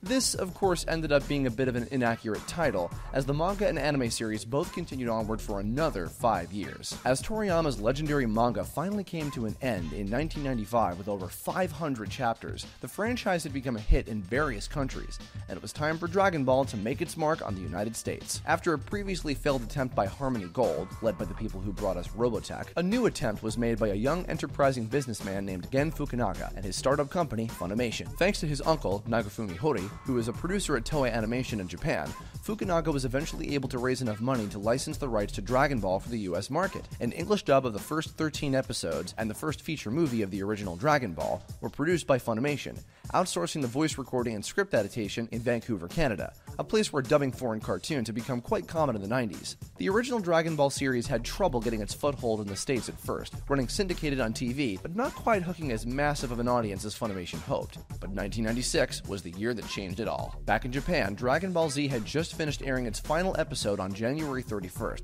with Toei's new sequel series, Dragon Ball GT, coming soon after, which would carry on for 64 episodes and was not originally based on manga source material from Toriyama like its predecessors. But over in the US, deciding to forego continuing with the original Dragon Ball series, Funimation instead gave the smash hit Dragon Ball Z a try and aired its first episode with a new English dub in September of that same year. The first 2 seasons of Dragon Ball Z aired syndicated on American TV for about 2 years, co-produced between Funimation and Saban, the company that brought us the first series of Power Rangers in the US. The series was performing so well that it was actually given its own 1-hour time slot for the second season. Though the series continued to build its following over these short years, Funimation and Saban cut ties after 2 seasons, leaving Funimation to continue production without them, next producing uncut English dubs of the first 3 DBZ movies with the help of Pioneer, but still outsourcing the voiceover and scriptwriting to Canada. However, this all changed in 1998, when they could no longer afford to keep working with the folks at Ocean Studios in Vancouver without Saban's financial support. So, continuing ahead without them, Funimation had an open cattle call at their headquarters in Dallas, Texas, seeking actors to fill in for the entire cast of the show, picking up from where they left off. Their first production, an English dub of the second Dragon Ball movie, Sleeping Princess and Devil's Castle.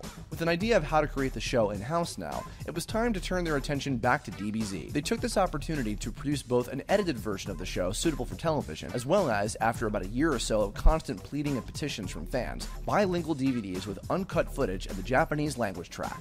With a new production team, and thanks to the success of DBZ's run on Cartoon Network's Toonami programming block, the English dub continued onward and finished up through the rest of the series, becoming a flagship show for Toonami and finding incredible success in North America. By 2003, all of Dragon Ball Z, and even a new English dub of the entire original Dragon Ball series, had aired on Cartoon Network, with Dragon Ball GT coming soon after in the fall of that same year. Through reruns and countless video games, DBZ continued to prosper in both Japan and America, and another resurgence would occur in 2009 with the arrival of Dragon Ball Kai. This version of the show, originally produced to garner a new, younger audience in Japan, was tremendously cut down from the massive 291 episodes of Dragon Ball Z to just a little over half of that, a total of 167 episodes, edited in a faster pace akin to Toriyama's original manga, with slightly updated visuals, namely a few retraced scenes, new music, and new voice recordings. This allowed Toei Animation to cut much of the filler material that had been produced during DBZ's original run in the 90s, extra material created in order to not catch up with its manga counterpart, and thereby run out of source material to draw from in the first place. On the English side of things, Funimation picked up the refreshed show in 2010,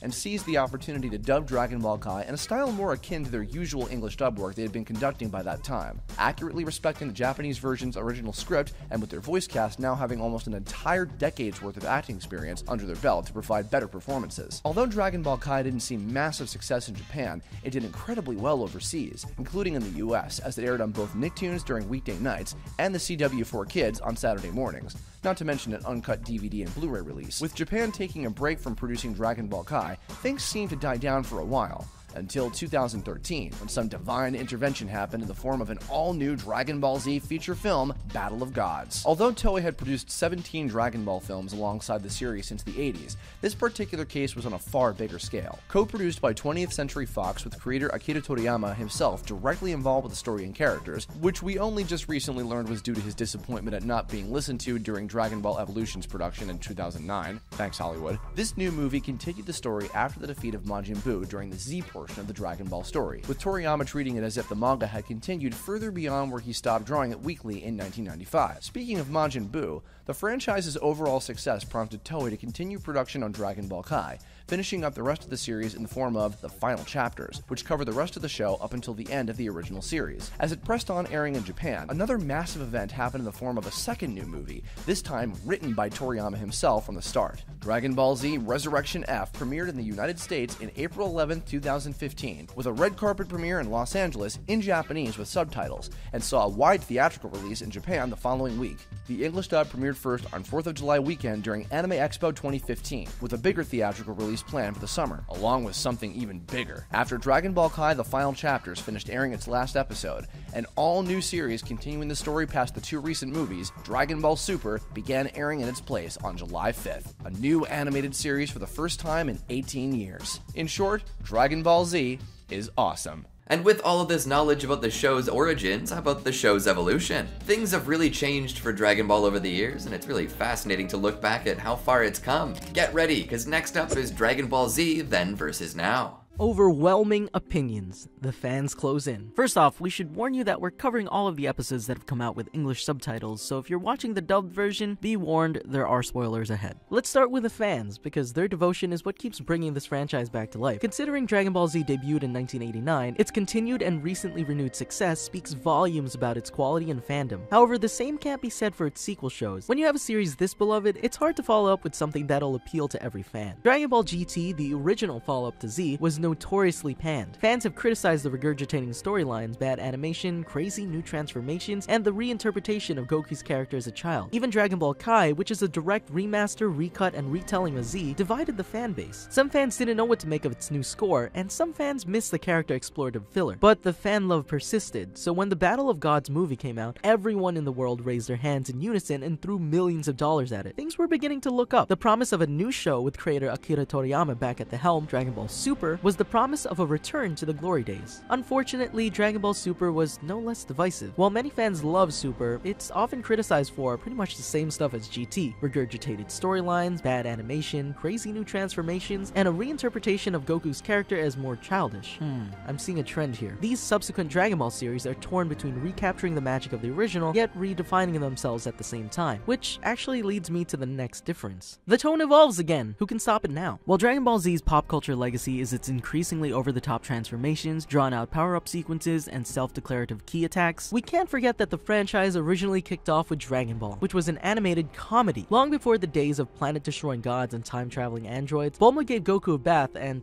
he didn't know to cover up his Dragon Balls. That's the kind of series this was. It had bathroom humor. As Dragon Ball progressed towards the King Piccolo saga, the otherworldly villains and martial arts action shifted into the foreground. By the time the series wrapped up, most of its comedy had been pushed to the wayside. It opened up the doors for Dragon Ball Z to become the full-fledged action series that it's remembered as. With GT and Super, on the other hand, there seemed to be an effort to restore the franchise to its earlier, lighter tone. Emphasis on effort. At the beginning of GT, Emperor Pilaf and his minions make a comeback and wish for Goku to be a kid again, a throwback to Dragon Ball on every level. However, with the entrances of Saga big bads like Baby, Super 17, and Omega Shenron, GT2 was punch first, laugh second. Super's actually stuck with the lighter tone, while still keeping the action to a maximum. It takes all the fighting and action of its predecessors and plays them for laughs, much to the chagrin of some fans. You can't please them all, right? This is yet another area where fans are divided. Some enjoy the lighthearted tone, while others find it to be a jarring and out-of-character change from Z. In Z, threats like Majin Buu were treated with utmost severity, and when the planet was in peril, it was, you know, an issue. In Super, literal universes are being destroyed, and it's not that big a deal. Then again, now that the Z Fighters have become so divinely powerful to the point that they're literally the strongest in their entire universe, maybe sitting back and laughing is the best thing we can do. And on that note, up, up, and away! The stakes just keep flying higher. In the very first episode of Dragon Ball, Bulma is abducted by a flying dinosaur. I know, simpler times. Goku quickly dispatches it using his power pole, and the threat's over. It's a short bump in the road at the dawn of their early adventures. In the latest Dragon Ball Super arc, by comparison, Goku is competing in a tournament between the 12 universes, wherein the losing universes are completely erased from existence. The stakes have gone up quite a bit. The rise has been so steady that you may not even be able to pinpoint the exact moment that burgling dinosaurs were replaced by universe-demolishing gods. It's not as though Vegeta declares a power level and crushes his scouter each and every upswing, but from the days of facing the Crane School at the World Tournament to the current days of defending Universe 7 at the Tournament of Power, the forces opposing our heroes have mounted higher and higher. Though Goku is still competing in tournaments, the more things change, the more they stay the same, I guess.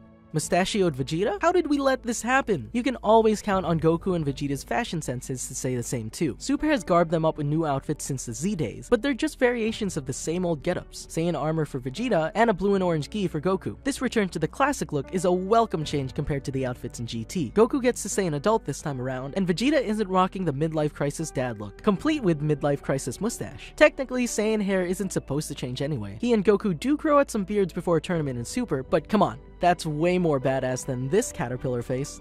Wonder what that thing looks like in Super Saiyan Blue. While Super did make some fashionable selections for Vegeta and Goku, it missed the mark updating some of its other characters. Rather than using Z's Mystic Gohan or GT's Suit and Tie Gohan for instance, Super gave us the nerdy, out-of-practice green tracksuit Gohan, the worst of all Gohans, and that's including the Great Saiyaman. Fortunately, by the Tournament of Power, Piccolo restored Gohan to his former glory, but the green tracksuit was one change we could have definitely done without. Even weirder though, if that's possible, is future Trunks' redesign, because now he has blue hair. And a side note, this isn't in a script. I literally thought Trunks' hair was gray the entire time, but apparently it's purple? Who else thought it was gray? Comment down below, please.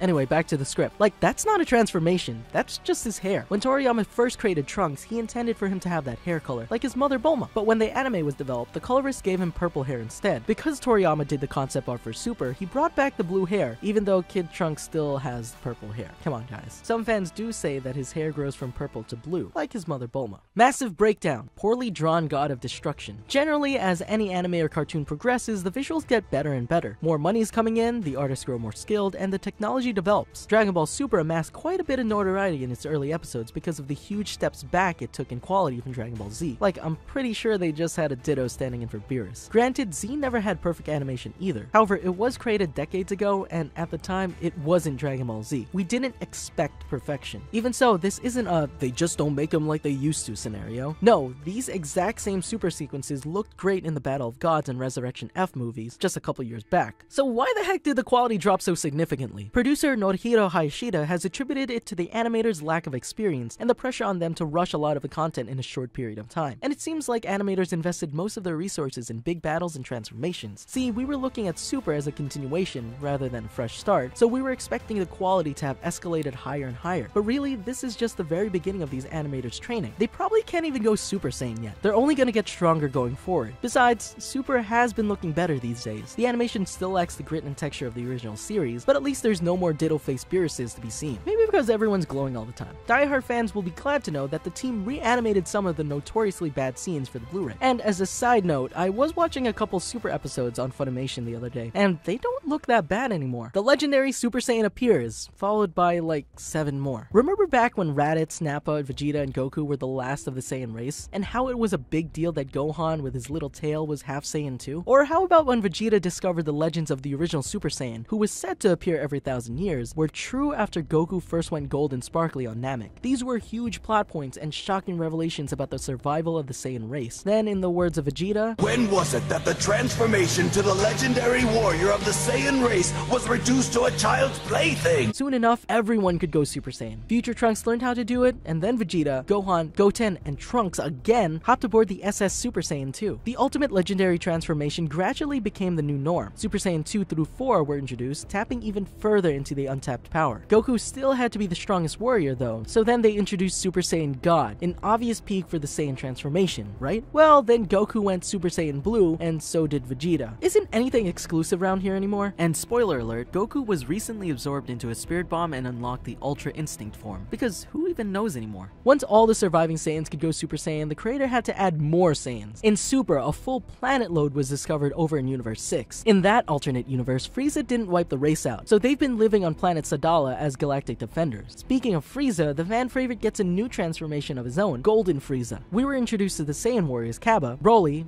Kale, and Caulifla, all part of your balanced diet of Saiyans. And wouldn't you know it, they can all go Super Saiyan 2. These characters are going to be fun and compelling additions to the story going forward, but does retroactively make all the Last Saiyan talk pretty overdramatic. Then again, we should always be skeptical of Dragon Ball lore because the entire canon is in peril. What is and isn't real? Canon in the Dragon Ball world is a delicate subject, and it's not just because Future Trunks keeps time traveling back to redo history again and again. There are something like 20 movies in the franchise, and the feasibility of them being placed into the official chronology varies. From Dead Zone, which mostly fits into the anime's canon, to Bio Broly, which is nothing and we wish it were gone. There are so many what-if stories and alternate timelines to accommodate. Even creator Akira Toriyama has written them all off by stating that he thinks of them as stories from other dimensions. When Dragon Ball GT came out back in 1996, it seemed to paint the clearest picture of Goku and his friends' future in this dimension. But when fans came together and concluded that GT wasn't actually all that good, it wasn't out of bounds to say it was non-canon. Toriyama has also called GT a side story, so just like a censored kill, you know it's been sent to the next dimension. Either way, with all that's happened in Super so far, there's no way the two series could possibly take place in the same timeline. You think everyone just goes through all of GT without bringing up the time they all became gods? Nuh-uh. From back then till now, the entire shape of the Dragon Ball future looks different. Since Akira Toriyama is actually involved with Super, it's the most canon continuation of the series we have. Of course, it's brought its own new issues as well. Inexplicably, within years of their theatrical releases, Battle of Gods and Resurrection F were both recreated as arcs on the show. Just as inexplicably, there were actually differences between the movies and their TV counterparts. So now we're not even sure which parts of Super are in this dimension anymore. All the more reason for us fans to stop debating one another and just enjoy the shows we love. We're not just looking at the evolution of DBZ though, we're also going to take a look at GT and Super. Let's get into it.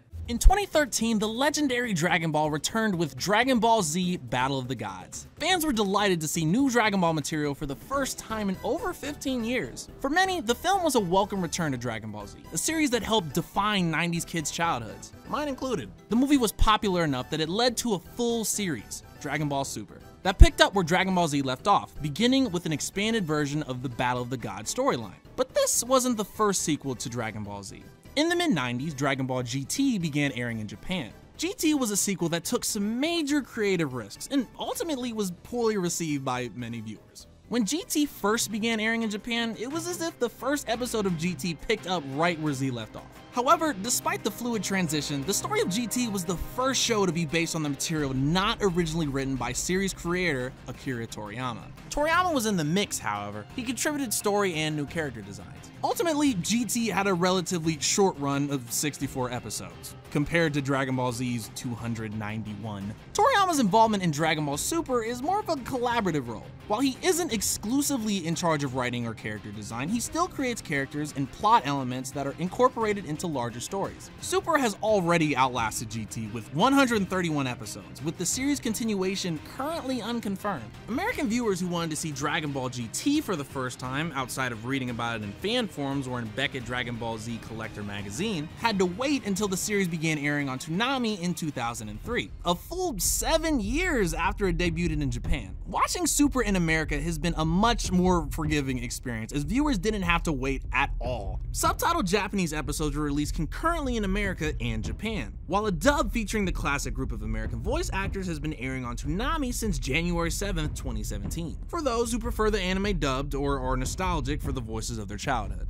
Dragon Ball Super picks up almost immediately after the end of Dragon Ball Z's Majin Buu saga. Gohan, for example, is about to be a new father at the series' opening. His wife Videl is still pregnant with Pan, who has already been depicted as a 4-year-old in Dragon Ball Z's Epilogue saga. Bulla, the daughter of Vegeta and Bulma, who shows up in DBZ's Epilogue and GT, also has yet to be born, only showing up as a newly born baby mid-series. Dragon Ball GT, by comparison, starts 10 years after the epilogue, and Pan is not only 14 years old, but featured as one of the series' primary 3 characters, alongside Goku and Trunks. And Bulla, while not a main character, is a tween and shows up from time to time. The biggest change made by GT is that at the series opening, Goku is transformed into a child due to an accidental wish by classic Dragon Ball villain Emperor Pilaf. Since Goku is reverted to a child, which if we're to assume means he's around the same age as in Dragon Ball, which would make him about 12. Trunks, who is first an adult male from the future, then later a present-day child in Dragon Ball Z, is the oldest of the central crew at just 23 years old. Weirdly, this also means most of the fighters from the previous series are initially weaker in GT. Goku's powers are weakened as he's transformed into a child, and Pan and Trunks simply haven't had the training to become as powerful of Saiyans as the heroes of DBZ. Important characters from GT are also sidelined, like Vegeta and Gohan, who've settled down into more domestic lives, rather than keep up their training. This is symbolized by Vegeta rocking a mustache, in case you didn't believe he hadn't truly gone full dad yet. While Super is similar in this regard, with Gohan pursuing scholarly studies, for example, he has not fully given up on saving the Earth, and is still a formidable fighter, choosing to continue his training in order to protect his family. Vegeta's still very much in the picture too, maintaining his rivalry with Goku, which pushes both characters to get stronger and stronger throughout Super. The rivalry somewhat taking center stage in many of the series arcs. Super, however, makes some singular changes to what is established in DBZ. Supreme Kai, for example, who fused with his attendant Kibito midway through the Buu saga, utilizes the Namekian Dragon Balls to undo the fusion, reverting him back to his original appearance and reintroducing Kibito as a character. Super, however, makes some of the singular changes to what was established in DBZ, and the two remain that way through the balance of the series. Additionally, King Kai is dead, still sporting a halo from the time Goku teleported an exploding cell onto his planet, and constantly reminds Goku of this fact, maintaining a running joke in the show where the hapless Goku is yet to revive him. The biggest addition to the world of Dragon Ball is Beerus, the God of Destruction. Originally, Beerus was introduced in Battle of the Gods as a new villain, and while he retains this role essentially in Super's first arc, he eventually more or less joins the side of the good guys, and his position as the universe's most powerful deity and warrior informs much of the plot of many of the subsequent arcs of the series. His attendant, Whis, is originally introduced as something of a foil, but when the series advances past the ground already covered by Battle of the Gods, he steps more into his own, and is revealed he was Beerus' teacher, leading to his training of Goku and Vegeta. A couple of arcs later, another God of Destruction and Beerus' twin, Champa, is introduced, leading to the revelation that there are 12 universes in total. In Universe 6, the twin universe to the 7th universe in which the series up until this point has taken place, then becomes the source of many of the show's new characters, including some new Saiyans and Namekians. Eventually, heroes and villains from the other universes are woven into the series, as the arrival of Zeno, the king of all 12 universes, universes is introduced, opening the show up into a true multiverse. Another addition entirely new to the Dragon Ball world is Galactic Patrolman Jaco, who first visits Earth to warn of the return of a resurrected Frieza, and is revealed to already be friends with Bulma. He quickly becomes part of the crew, though he's mostly sidelined as comic relief. Perhaps one of the most curious additions to the DBZ epilogue saga is Oob, a reincarnation of Kid Buu, or Majin Buu's evil half, who is now good, but supposedly retains some of Buu's power. This would seem to suggest a significant addition to the series. However, Oob is only mentioned a couple of times in Dragon Ball Super, getting much less screen time than Good Buu. While he appears in GT as a competent warrior, having been trained by Goku, he's ultimately just a side character. Oh, and the Pilaf gang returns, still up to their shenanigans collecting the Dragon Balls and somehow working for Bulma? You can't have a Dragon Ball series without awesome transformations. Dragon Ball GT essentially introduced one new level of transformation, Super Saiyan 4, which is attained not through powering up through each previous Super Saiyan form, but by transforming into a golden version of the Great Ape form, and then powering up from there. The return of the Great Ape was something of a throwback to Dragon Ball in the early days of DBZ, as this bestial Saiyan form was eventually abandoned, with the show Saiyans cutting off their tails to prevent the transformation from ever occurring again. Super Saiyan 4 looks completely different than any Dragon Ball transformation of the past, or future for that matter, as it's something of a middle ground between Super Saiyan, regular looking Saiyan, and Ape, but with red ape fur for some reason. Thanks to Super Saiyan 4, we eventually see some DBZ level action in GT, with the ultimate culmination of this transformation being Super Saiyan 4 Gogeta, which anyone like me who visited Dragon Ball themed GeoCities growing up knows as the most powerful Saiyan possible at the time, aside from the mythic Dragon Ball AF's Super Saiyan 5 Goku, of course. All of that would change though with Dragon Ball Super's new transformations, which introduced Super Saiyan God,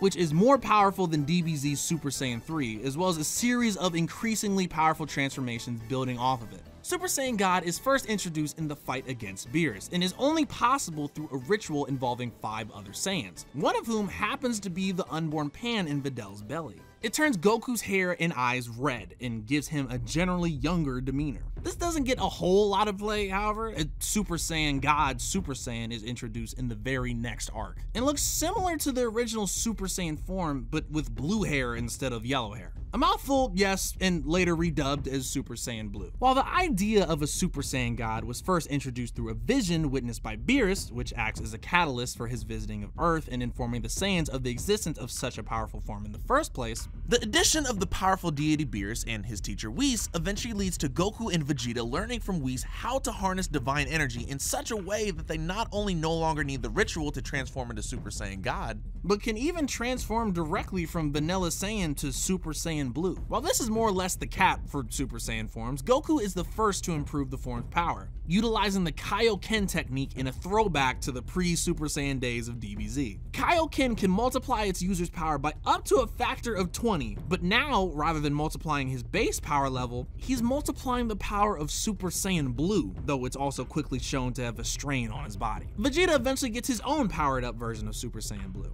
achieving a limit break of sorts in a battle against Jiren. Goku was also taught a skill by Whis that comes into play around this time called Ultra Instinct, which is more of a focusing of power and reliance on instinct than a direct power-up like Vegeta's limit break. But yet again, another way to make the already insanely powerful Saiyans even stronger. After awesome transformations, the next most essential ingredient for a quality Dragon Ball series is its villains. Most of Dragon Ball GT's primary villains feel like throwbacks to ground covered by DBZ. In GT's first saga, the villains are a series of aliens almost akin to Frieza, the primordial Dragon Ball Z villains of sorts. Then, its first big villain is Baby, who is something of a throwback to the major big bads of DBZ, sporting multiple forms like Frieza, Cell, and Buu before him. Concave ears somewhat similar to Frieza's, and a small, muscular alien physique similar to Kid Buu. His creator is Dr. Mew, who's not only a figure similar to DBZ's Dr. Gero, but even teams up with Dr. Gero to bring back a stronger version of Android 17,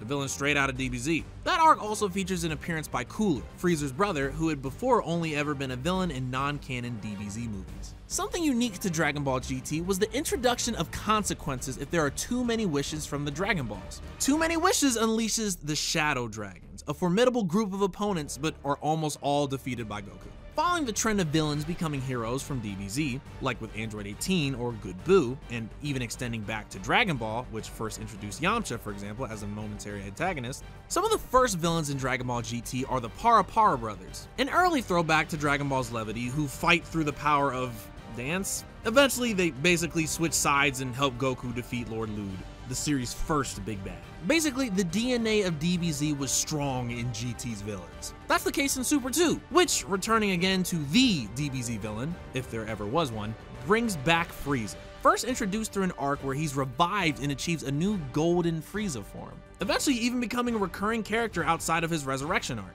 and fighting alongside Goku and friends in the Tournament of Power. Also participating in the Tournament of Power and first introduced in its predecessor tournament between Universes 6 and 7 is Hit, who becomes fast rivals with Goku, improving his signature time skip technique significantly throughout the course of his first fight with Goku, introducing a rivalry built on respect between the two fighters, which leads to the two characters working together later on in the series. In a move similar to GT bringing Cooler into the mix, Dragon Ball Super introduces a proxy for Broly, who is a recurring movie-only villain and another Saiyan you're very familiar with if you used to visit DBC GeoCity sites. The dude looks strong. Since he ever only appeared in movies, his place in the Dragon Ball world is non-canon. However, the introduction of a new Saiyan planet in Dragon Ball Super allowed them to incorporate Kale, who wears an outfit almost identical to Broly's and sports identical Super Saiyan hair, even retaining a similar legendary greenish-yellow tint. The one significant difference being her gender. Eventually, a primary villain emerges in the Tournament of Power in the form of the cold and prideful Jiren, a warrior from Universe 11 who is the final obstacle between the warriors of Universe 7 and a wish from the newly introduced Super Dragon Balls. And following with the series' trend, even Jiren is not entirely villainous, caring deeply about his own universe, to his own detriment. Though by the end of the tournament, he seems to have learned a few lessons and if the series continues, will likely be something of a friendly antagonist, like Hit. Maybe. With the introduction of a multiverse, gods of destruction, and a new cross-universe tournament, there are enough new villains and general antagonists in Super to warrant their own video. Oh, and there's an evil Goku. More on that later. Those aforementioned gods of destruction and the new universes in Dragon Ball Super do a lot to flesh out the world of Dragon Ball, far beyond ground covered in previous iterations of the franchise. Beerus is the series' initial antagonist, and the first god of destruction introduced to viewers, which is a godly being that's something of a foil to the godly Kais who protect their respective universes. The gods of destruction destroy planets or alien races in order to balance creation with destruction. Once the idea of 12 universes was introduced to the series, each universe with its own god of destruction and supreme Kai, the world of Dragon Ball was essentially multiplied times 12. Additionally, following the trend of returning to classic elements of DBZ, one of Super's arcs is centered on the return of future Trunks, and a villainous Goku of sorts named Goku Black, which is sort of the perfect idea for a Dragon Ball villain. Take the strongest Saiyan warrior in the universe and make him evil. Just like in GT, Android 17 comes back too for the 12 universe-wide Tournament of Power, but as a hero this time around, having been keeping watch on a wildlife reserve on a remote island. GT introduces a new set of Dragon Balls too, right off the bat, the Black Star Dragon Balls, which are also a stronger version of the Dragon Balls. The Dragon Balls, from which the series gets its name, are also the basis of GT's climactic arc,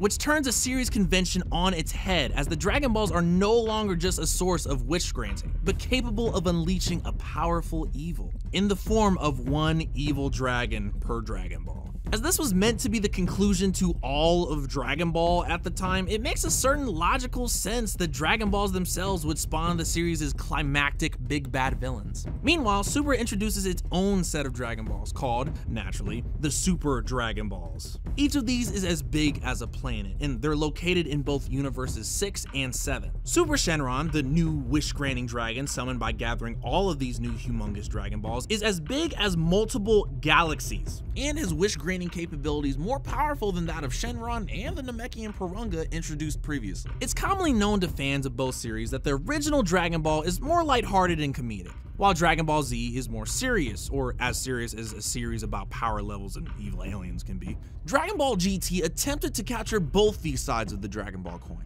by opening the show with a newly young Goku on a classic hunt for the Dragon Balls. Its tone lighthearted and fun before introducing some new world-threatening villains. With Goku being younger, the GT series feels like it was set back to that time of Dragon Ball. Quite literally with Goku being a child again. Power levels are down too. Rather than juggle all that came before it, Dragon Ball Super attempted something simpler, a return to the lightheartedness of Dragon Ball.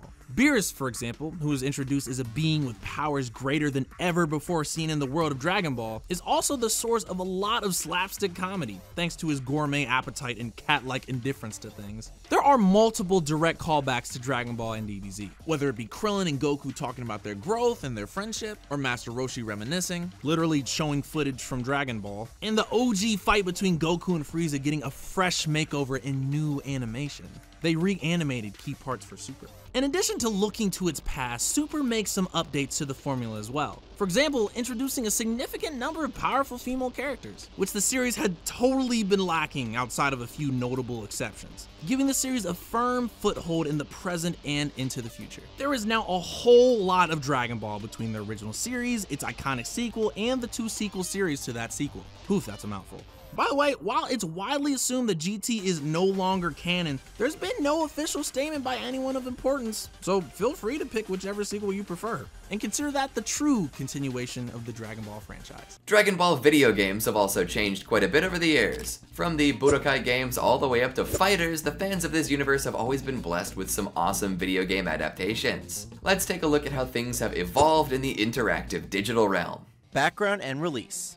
Dragon Ball Z was a cultural phenomenon circulating throughout every 90s kid's childhood. Toonami made sure pretty much every youngster in the early aughts had a Dragon Ball phase, even the not weird ones. So, the first DBZ game that comes to mind is the original Dragon Ball Z Budokai, released in the West in 2002 for the PlayStation 2 and then on the Nintendo GameCube in 2003. But Budokai was far from the first video game made for the Dragon Ball franchise. In fact, there is a long and illustrious history of weird Dragon Ball games, and we'll happily run down that list with the utmost terror in our eyes. The distinction of being the very first game based on the Dragon Ball franchise belongs to Dragon Ball Dragon Daihikyo, released on September 27, 1986 for the Epoch Super Cassette Vision. However, this game couldn't contend with the first Dragon Ball game to come stateside, Dragon Ball Shenlong no Nazo. This game was an oddball Zelda knockoff and was imported to North America in March of 1988 as Dragon Power. It's bizarre to look at. Parts of the game look like Dragon Ball but sort of surreally off. For example, they put a headband on Goku and made him look more like a monkey. Maybe the developers were trying to make more after Journey to the West and make him similar to Son Wukong? Whatever the reason, he's on an epic journey to collect the Crystal Balls. Huh? There are approximately 44 billion other Dragon Ball games released across the NES, Super NES, Sega Saturn, Famicom, Wonder Swan Color, Sega System 32, Mega Drive, PS2, PS3, Game Boy, Game Boy Advance, Game Boy Color, GameCube, Original Xbox, Xbox 360. Need we go on? So rest assured that Budokai wasn't even the first fighting game released for the franchise. That distinction belongs to Dragon Ball Z Genko Takachi Budokai, released in December of 1992 for the Famicom.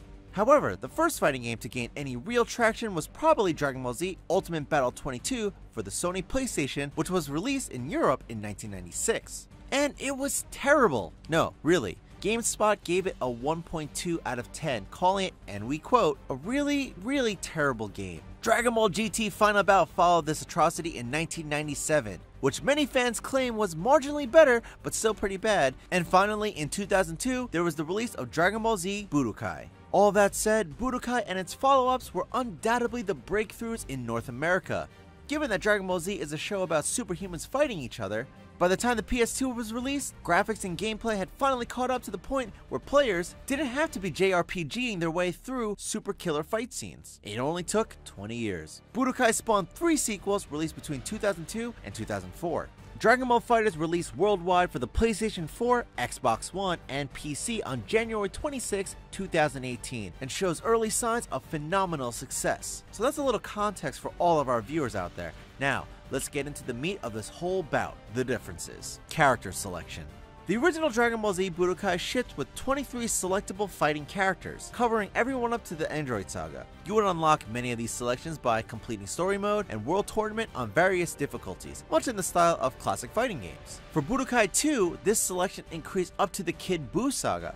bringing it to a total of 34 playable characters. By the time Dragon Ball Z Budokai 3 released, the roster had ballooned to 44 selectable from the start. Most fans consider Budokai 3 the best game in the Budokai series, featuring characters from both the previous games as well as Dragon Ball, Dragon Ball Z, Dragon Ball GT, and the Dragon Ball Z movies. According to the official release roster of Dragon Ball FighterZ, the number of selectable characters currently sits at 24, which includes all of the series mainstays. That's Vegeta, Gohan, Krillin, Goku, the androids, and Beerus? Cool. Now, it's worth mentioning that the number of players selects is smaller than the original Budokai, but there is zero doubt that this number has the potential of expanding upon the DLC release. The most recent Dragon Ball Z game, Dragon Ball Xenoverse 2, had over a dozen fighters released as DLC, so us Dragon Ball fans can only hope. Gameplay and play modes. Structured like the 7 titular Dragon Balls of the show's title, Dragon Ball Z Budokai shipped with 7 game modes available for players. A significant highlight of such levels is the story mode, which allows players to fight through the Dragon Ball Z storyline as various selectable characters and relive the best moments of the television show. There's also Versus mode, allowing for co-op gameplay, and the World Tournament, a tree-based elimination tournament mode. Edit skills enables players to customize their fighters more to their liking, and in the unlockable Legend of Hercule mode, gamers assume the role of Hercule and fight their way through the tournament to victory. Of these primary ways, story mode was unmistakably the standout. The presentation of the story that fans had come to know and love was rightfully the main draw, and Budokai didn't disappoint. Come on guys, you get to play as Goku, and it finally feels rather good. Remember those other Dragon Ball games? Be happy. The original Budokai released to somewhat mixed reviews. It was universally agreed upon that the game perfectly captured the look and feel of the TV show, but many found the actual fighting system somewhat slim. To quote the contemporaneous IGN review, the game never quite grows beyond the Neanderthal techniques you begin with. Or rather, when it does, it doesn't make much of a difference. Multi-hit combos don't do that much more damage than a well-placed single hit. Budokai 2 confusingly ditched the story mode of Budokai 1 in favor of something called Dragon World. The setup was akin to a board game that allowed navigation with Goku and several selectable buddy characters on a quest to collect the 7 Dragon Balls. The game is similar to Mario Party, but you virtually fight DBZ enemies instead of actually fighting your childhood friends and significant others. No one was a fan of that aspect of the game. The game upgraded to cel-shaded graphics, which brought the game even closer to looking like the TV show. Fusion characters were also added, purchasable through in-game currency. Players couldn't select fusion characters in the menu like standard fighting games, but they could perform a unique combo with individual characters at a specific time, and voila! Gotenks has entered the bout! Other than Gotenks, Budokai 2 also allowed players to enjoy a handful of what-if fusions. If you ever wonder what a fusion between Yamcha and Tien would look like, then Budokai 2 had your answer with Tiencha, a muscular three-eyed man with a receding hairline. It's pretty much agreed that Budokai 3 solved all the problems its predecessors had. Story mode was back and more dynamic than ever in a mode called Dragon Universe, a free-roaming 3D environment which incorporated story elements from across all the Dragon Ball sagas. Multiple characters were playable and even some RPG light leveling came to the scene. The most important changes though were the ones made under the hood. Introducing fatigue meters. Movesets entered hyper mode, with it dragon rushes and ultimate attacks, which added a lot more depth and strategy to the gameplay. But hardcore Budokai players couldn't get down with dragon rushes, as they were so easy to use and didn't require a lot of skill. Teleport counters became a thing, as did beam struggles, and an overall improvement in the speed of fighting. With this third entry, Budokai had taken a significant step towards graduating beyond the button mashing insults its detractors laid at its feet. With Dragon Ball FighterZ, this bid for reputability hit even more severely. First and foremost, FighterZ was developed by Arc System Works. While ASW has produced a few handheld DBZ games before FighterZ, fans probably know them best for Blaze Blue and the fighting franchise juggernaut Guilty Gear, both highly regarded by the fighting game community. The fighting mechanics are considerably refined as well. Even just watching footage of FighterZ, it's shocking how fast and smooth and honest-to-God technical it looks. Some elements borrow from the Marvel vs. Capcom series, including 3-man tag teams. Another element that might be more familiar to fighting game aficionados and more foreign to those who cut their teeth with Budokai is a total reworking of the control scheme. Now the controls juggle a system of light, medium, and massive attacks, with the 4th button mapped into projectiles. attacks. New to the franchise are homing attacks, presumably to make aerial combat more fluid and make gravity feel less important. This critical detail goes with the show's illusion that Saiyans had never actually walked on solid ground. Fighters also introduced something called a Sparking Blast, similar to the X Factor from Marvel vs. Capcom 3. It's a comeback mechanic that gives your character a temporary and significant stats boost and refills the player's blue health gauge. While ASW did cater to fighting fans, they also made sure that Fighters gameplay was the most character-accurate Dragon Ball fighting game ever. The game splendidly makes each playable fighter's movements fall closer in line with how they actually move in the anime and manga. Everything from how a character punches to their gait has been perfected to the point of congruency between the game and how the movements were originally seen. ASW scoured all forms of Dragon Ball media when looking for references to use in Fighters. Unique to Fighters is a brand new Dragon Ball story. While the Budokai games were more or less retreads of the anime, albeit sometimes from different perspectives, Fighters has an original narrative featuring a brand new character, Android 21, who was designed by Dragon Ball creator Akira Toriyama specifically for this game. Round up and looking forward. When it comes to Fighters, is there anything besides gorgeous gameplay footage and an esteemed pedigree that indicates a quality game? I mean, first off, what more do you need? Secondly, yes. Fighters won the Best Fighting Game of E3 2017 from the Game Critics Awards far before its official release. A playable demo was also made available to some of the champs at the Evolution Champions Series 2017, the world's largest fighting game tournament. Feedback from the famously discerning champs was mostly positive. No longer was it, oh, you play that cause you like anime with the hair. Nope, we're talking hitboxes, zone control, considering the verticality of the playing field versus the horizontal plane, and a multitude of gaming mechanics. This wasn't a dismissal, but a genuine discussion of how fighters will fit seriously into the hardcore fighting genre. That means that after all these years, it looks like Dragon Ball's fighting franchise can finally sit at the big kids' table. Respect has been earned with sweat and blood and a whole lot of ki blasts. Congratulations, Dragon Ball. Welcome to the fight. And there you have it. So many facts, so much information. It's kind of like we stuffed all of this Dragon Ball knowledge into a Capsule Corp capsule. Did you learn anything new about the series today? Which video is your favorite? Make sure you let us know down in the comments and subscribe to ChannelFrederator for more like this. Thanks for watching, and remember, Frederator loves you.